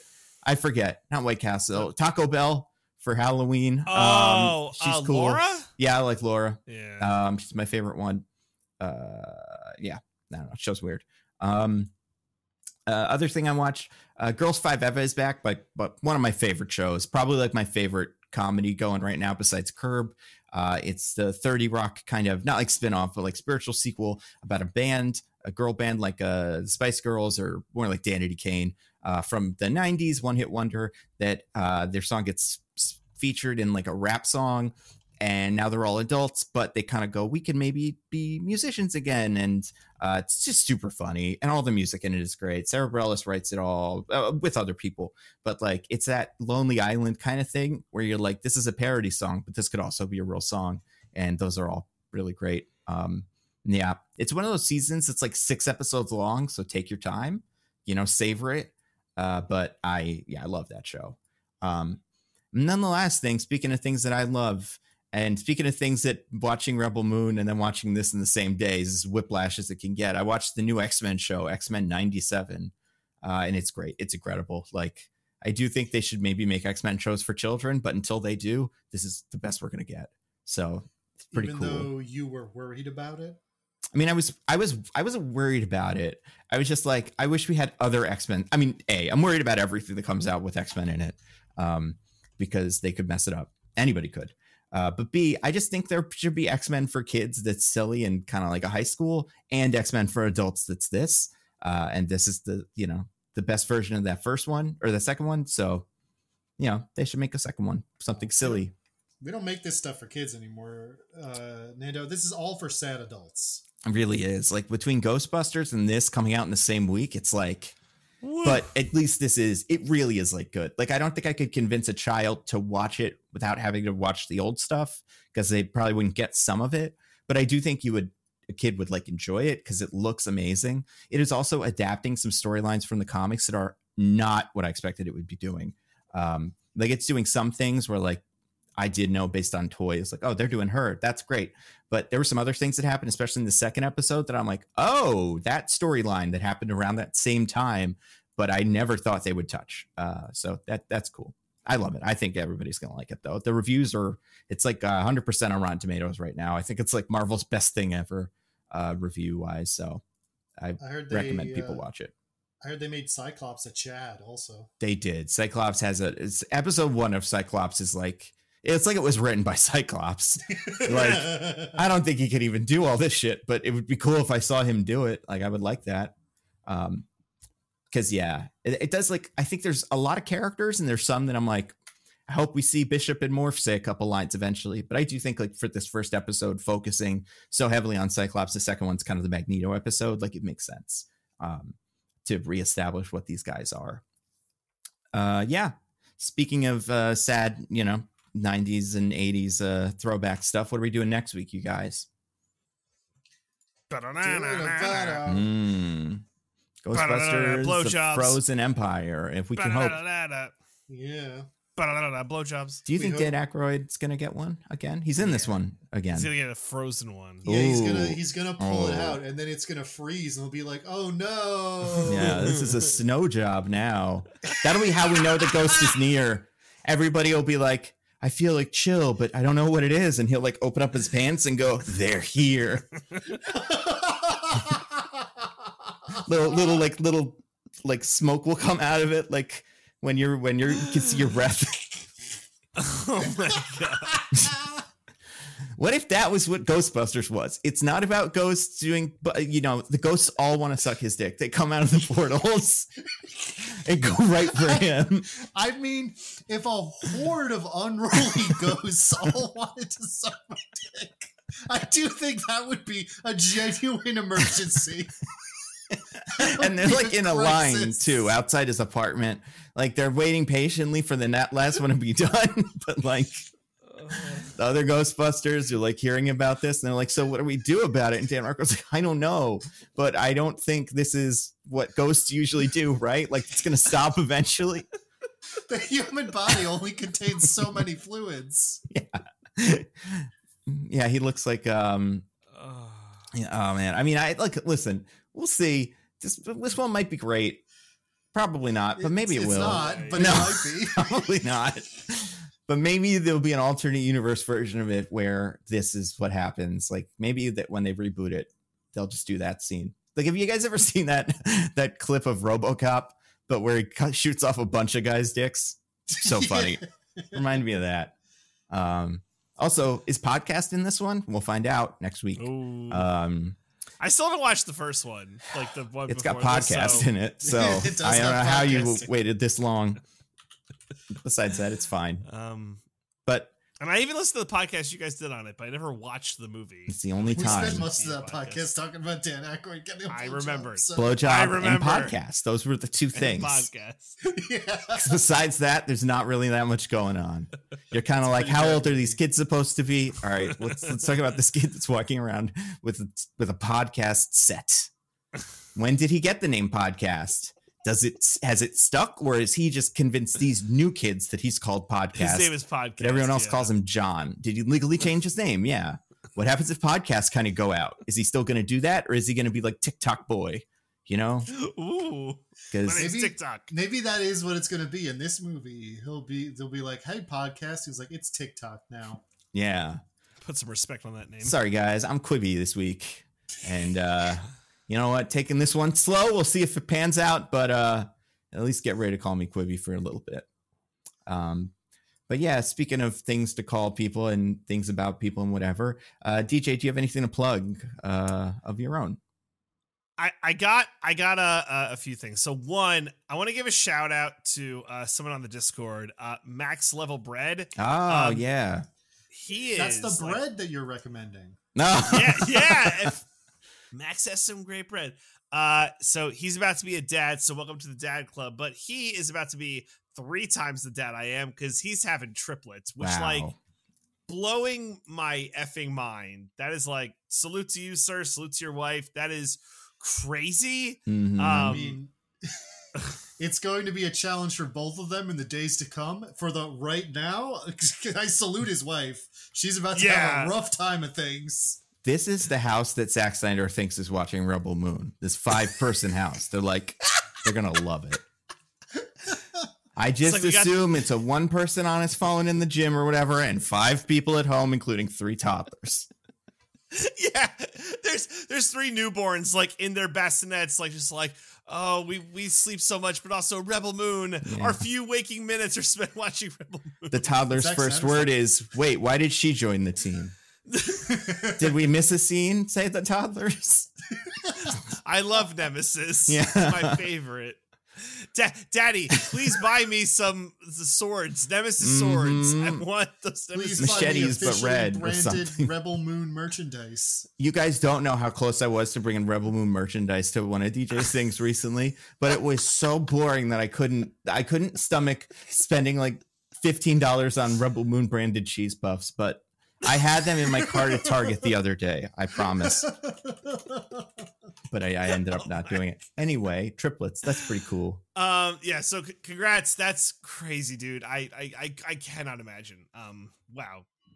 Well, so imagine what you've done already, but multiply it by 3. Now you can imagine it. Yeah, I don't think that's how that works, but Who are famous triplets in movies and stuff? What's the best set of triplets you could possibly aspire to be? Huey, Dewey, and Louie? Probably. They're pretty cool. Yeah. They're kind of the a handful. Chipmunks triplets. The 2 chipmunks? It's a good question. No, there's 3 chipmunks. No, there's 3 of them. Alvin, Theo, and Simon. Oh, those chipmunks. Oh, you're thinking about Chip and Dale. I was thinking about Chip Oh, and Dale. no, sorry. I mean, they are. I don't even think they're related. Yeah, but are the 3 chipmunks triplets? I would say he definitely calls them brothers, and they seem to be the same age. Yeah, and I would imagine they came from like a litter. So the same way that like the Aristocats are also probably triplets, even though that's not true. Spoken. So yeah, why is it always I mean, I guess because of litters and stuff. I mean, yeah, it's I can't even think of a real life famous triplet like. That's tough. Now there's it's room. so rare. There's an option for that to happen for this to be because there's the Olsen twins and her sister, but again, the sister's much younger. Yeah, so, you got the Jonas Brothers, but they're not triplets. So. Oh wait, okay, hold on. These are movies tagged with triplets. Is Encanto have triplets? Are the moms is Bruno and the other two older women, are they triplets? Yeah, I guess they're triplets because in the flashback she's carrying them all as babies. Yeah. So there's that, right. And then This Is Us is the other one that's tagged there that I'm like, oh yeah, they're triplets in that. Okay. Oh yeah, and Shrek has triplets. That's right. Oh yeah. Okay. Yeah. And there's those real life triplets who get separated at birth. That's so crazy. I keep forgetting that's a real thing. But it is. Yeah. So don't do that. Keep them all and make them wear different colored shirts so you always know which is which. Give them all decided, like you're the red shirt one, the green shirt one, the blue shirt one. That seems to be the best way to keep them, keep track of them. Yeah, I agree with that one. And all right. So, shout out, congrats, salute to you guys. Also, everyone. So by the time this is aired, what? I know what you're going to say. And I'm like, there's no way this is getting out before that starts, but no. So March Madness is kicked off. Thank you to everyone who has named your brackets movies. It's not too late so there's two things. One, I think you could rename your bracket after you've started. So like if you want to pivot the movie or whatever, or if you all want to do some insane thing, like I think the Discord might go crazy again, do that. Also, if for some reason you have a bracket made in ESPN, you could join the Mostly Nitpicking group. Mm-hmm. So it's not too late to do that. The only thing you can't do is make a new bracket. So if you haven't joined the group, but you made a bracket, you can join the group, it's pinned on the Discord, and you could pivot the movie name if you so wish. Have you guys perused the names? I have. There's some wild doozies. Ones. Diggins, have you looked? No. Why would I look at these sports? Speaking of My Son Hunter, he shows up on the list. Oh, hell yeah. Death Note seems to have a pretty heavy showing. Evan Hansen has shown up at least a couple times. I want to again. Voyage of the Dawn Treader, that's a fun one. The Guardians of Gahul, that was on there. Michelle put the House Bunny for hers. Oh, I've seen House Bunny. I've never seen it, but she was gonna do She's the Man, but she watched it recently and she's like, this is not aged well, and I don't want to put you guys really in that, so. She's the Man hasn't aged well. What about Lady Ballers? Can she have us do Lady Ballers? Someone has Les Mis from 2012. That's a fun one. Singing Russell Crowe. DJ, what's yours? Did you have one in there? So I guess by the time this will be up, I'll put the name in. But someone called out that I didn't change it on the thing. But I'm gonna put two because it's an election year. I'm gonna do my two favorite election-based movies. Yep. I'm gonna do Head of State and Swing Vote. Head of State. I like that movie. I know. Yeah. Oh man, I used to watch that movie a lot. I can't remember that character's name, but it's a name that if you said it would flashes would come back to me. Yeah. Now I'm curious. I've got because we did the men's and the women's bracket. So for the men's bracket, I've got Elektra, and for the women's bracket, I've got Blade Trinity. Because both of these, I assume, will be done right around when Deadpool comes out. So if we want two fun Deadpool lead-ins, Elektra and the Blade that he's in, probably fun. Maze Gillum. Yes, that's right, Maze. Yeah, because it's a funny first name.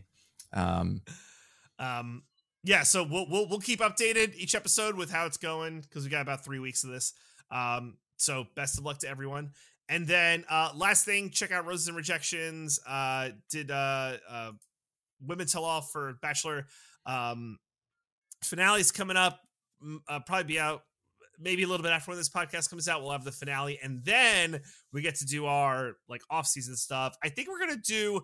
There's two shows. One is called Traitors. Oh yeah, it's on Peacock. It's on Peacock, where good shows are. Season 2 features a former bachelor, so good tie-in. And then I think this show's also on Peacock. I think Michelle saw it during like a Peacock ad while she was watching something. Show's called Couple to Thruple, where they bring a bunch of couples who are like, all into just like basically pansexual, bisexual, whatever, and they see if they could throuple up and be in a polyamorous relationship. I think Michelle's trying to tell you something. Yeah. I hope not. She wants to go live in a house of villains and then try to find the third. Yeah. My thing with that is like, I'm sure there's nothing weird about the thruples thing, but like I cannot imagine it works out well for these couples on the show. It would be pretty boring if they all have healthy relationships that continue. Well, that's like the ultimatum, right? Yeah. Like, you just watch it for the plane crash. Well, but the ultimatum has a premise that is inherently psychopathic. Yeah. Like, you're not going to end up on that show. Like, it is impossible to be on that show if you have a healthy relationship. You would not end up there otherwise. Mm-hmm. This one I could imagine a healthy couple slipping in. All right, that's fair. I mean, maybe they'd make it out. Maybe it would work for them. I've heard good things about Traitors too. I've also never watched it. Yeah, I really want to watch it. Nightcrawler himself, Alan Cumming. So that's fun. So that's everything on my end. Diggins, how about you? Nope. What about you, Nando? Okay. I'm watching a couple of the throuple probably tonight or tomorrow. I got to see it. It is on Peacock, by the way. I don't like the looks of this couples though. I don't think things are going to go well for them. I feel danger. I mean, I can't even tell who's a throuple. They're all just standing next to each other. I guess you go 1, 2, 3. That's a throuple. 1, 2, 3. That's a throuple. But either way, videos. Have my video that is going to go out later today on YouTube, but it's on Nebula now. That's my who is Cannonball. Cannonball's an interesting character. Like, there's more to him than you would expect from the New Mutants, but also from comics that are, not that movie. So yeah, that is something you can watch. I'll also almost certainly have my next video out pretty soon. That'll be my what is it called? In Defense of the DCEU Part 2 on YouTube, and that will be the James Gunn years. And then when that goes up on YouTube on Nebula, In Defense of the DCEU Part 3, The Lost Kingdom will be the last one, and that's all the stuff that came out since Black Adam. So that'll be fun. And then after that, other videos, who knows? I really do want to do one on Madam Web, but it's going to take a little bit of time. I'll say also, and I don't think this will be out before then. You know what? It actually might be. I'm going to be at PAX East this weekend. So Friday. I'm just going off because I turns out I have a wedding on that Saturday that I'm also going to. In Boston? Nope. In Texas. Pretty far from Boston, but it is it's a wedding that I'm going to go to, so I'm going to go to it. So I'll be at PAX on Friday. We have a panel with extra credits. We're doing one about video game movies, just trying to figure out like what's going on. It doesn't hurt that weird Borderlands trailer came out the other day, and they've been showing clips of Fallout recently. And I know it's just movies, but I'm sure I'll plug the Halo show that I still think is good, even though I understand what people don't like about it. I do quite enjoy it. That's all I can think of right now. Until then, next week, Ghostbusters, Ice Planet, Frozen Nightmare. It's cold now. Whatever it's called, yeah. Until then, I've been at Nando V Movies on Twitter. I'm at Zippy by Day. I'm at This Is an Odd Man. Goodbye, everybody. Goodbye. Woo.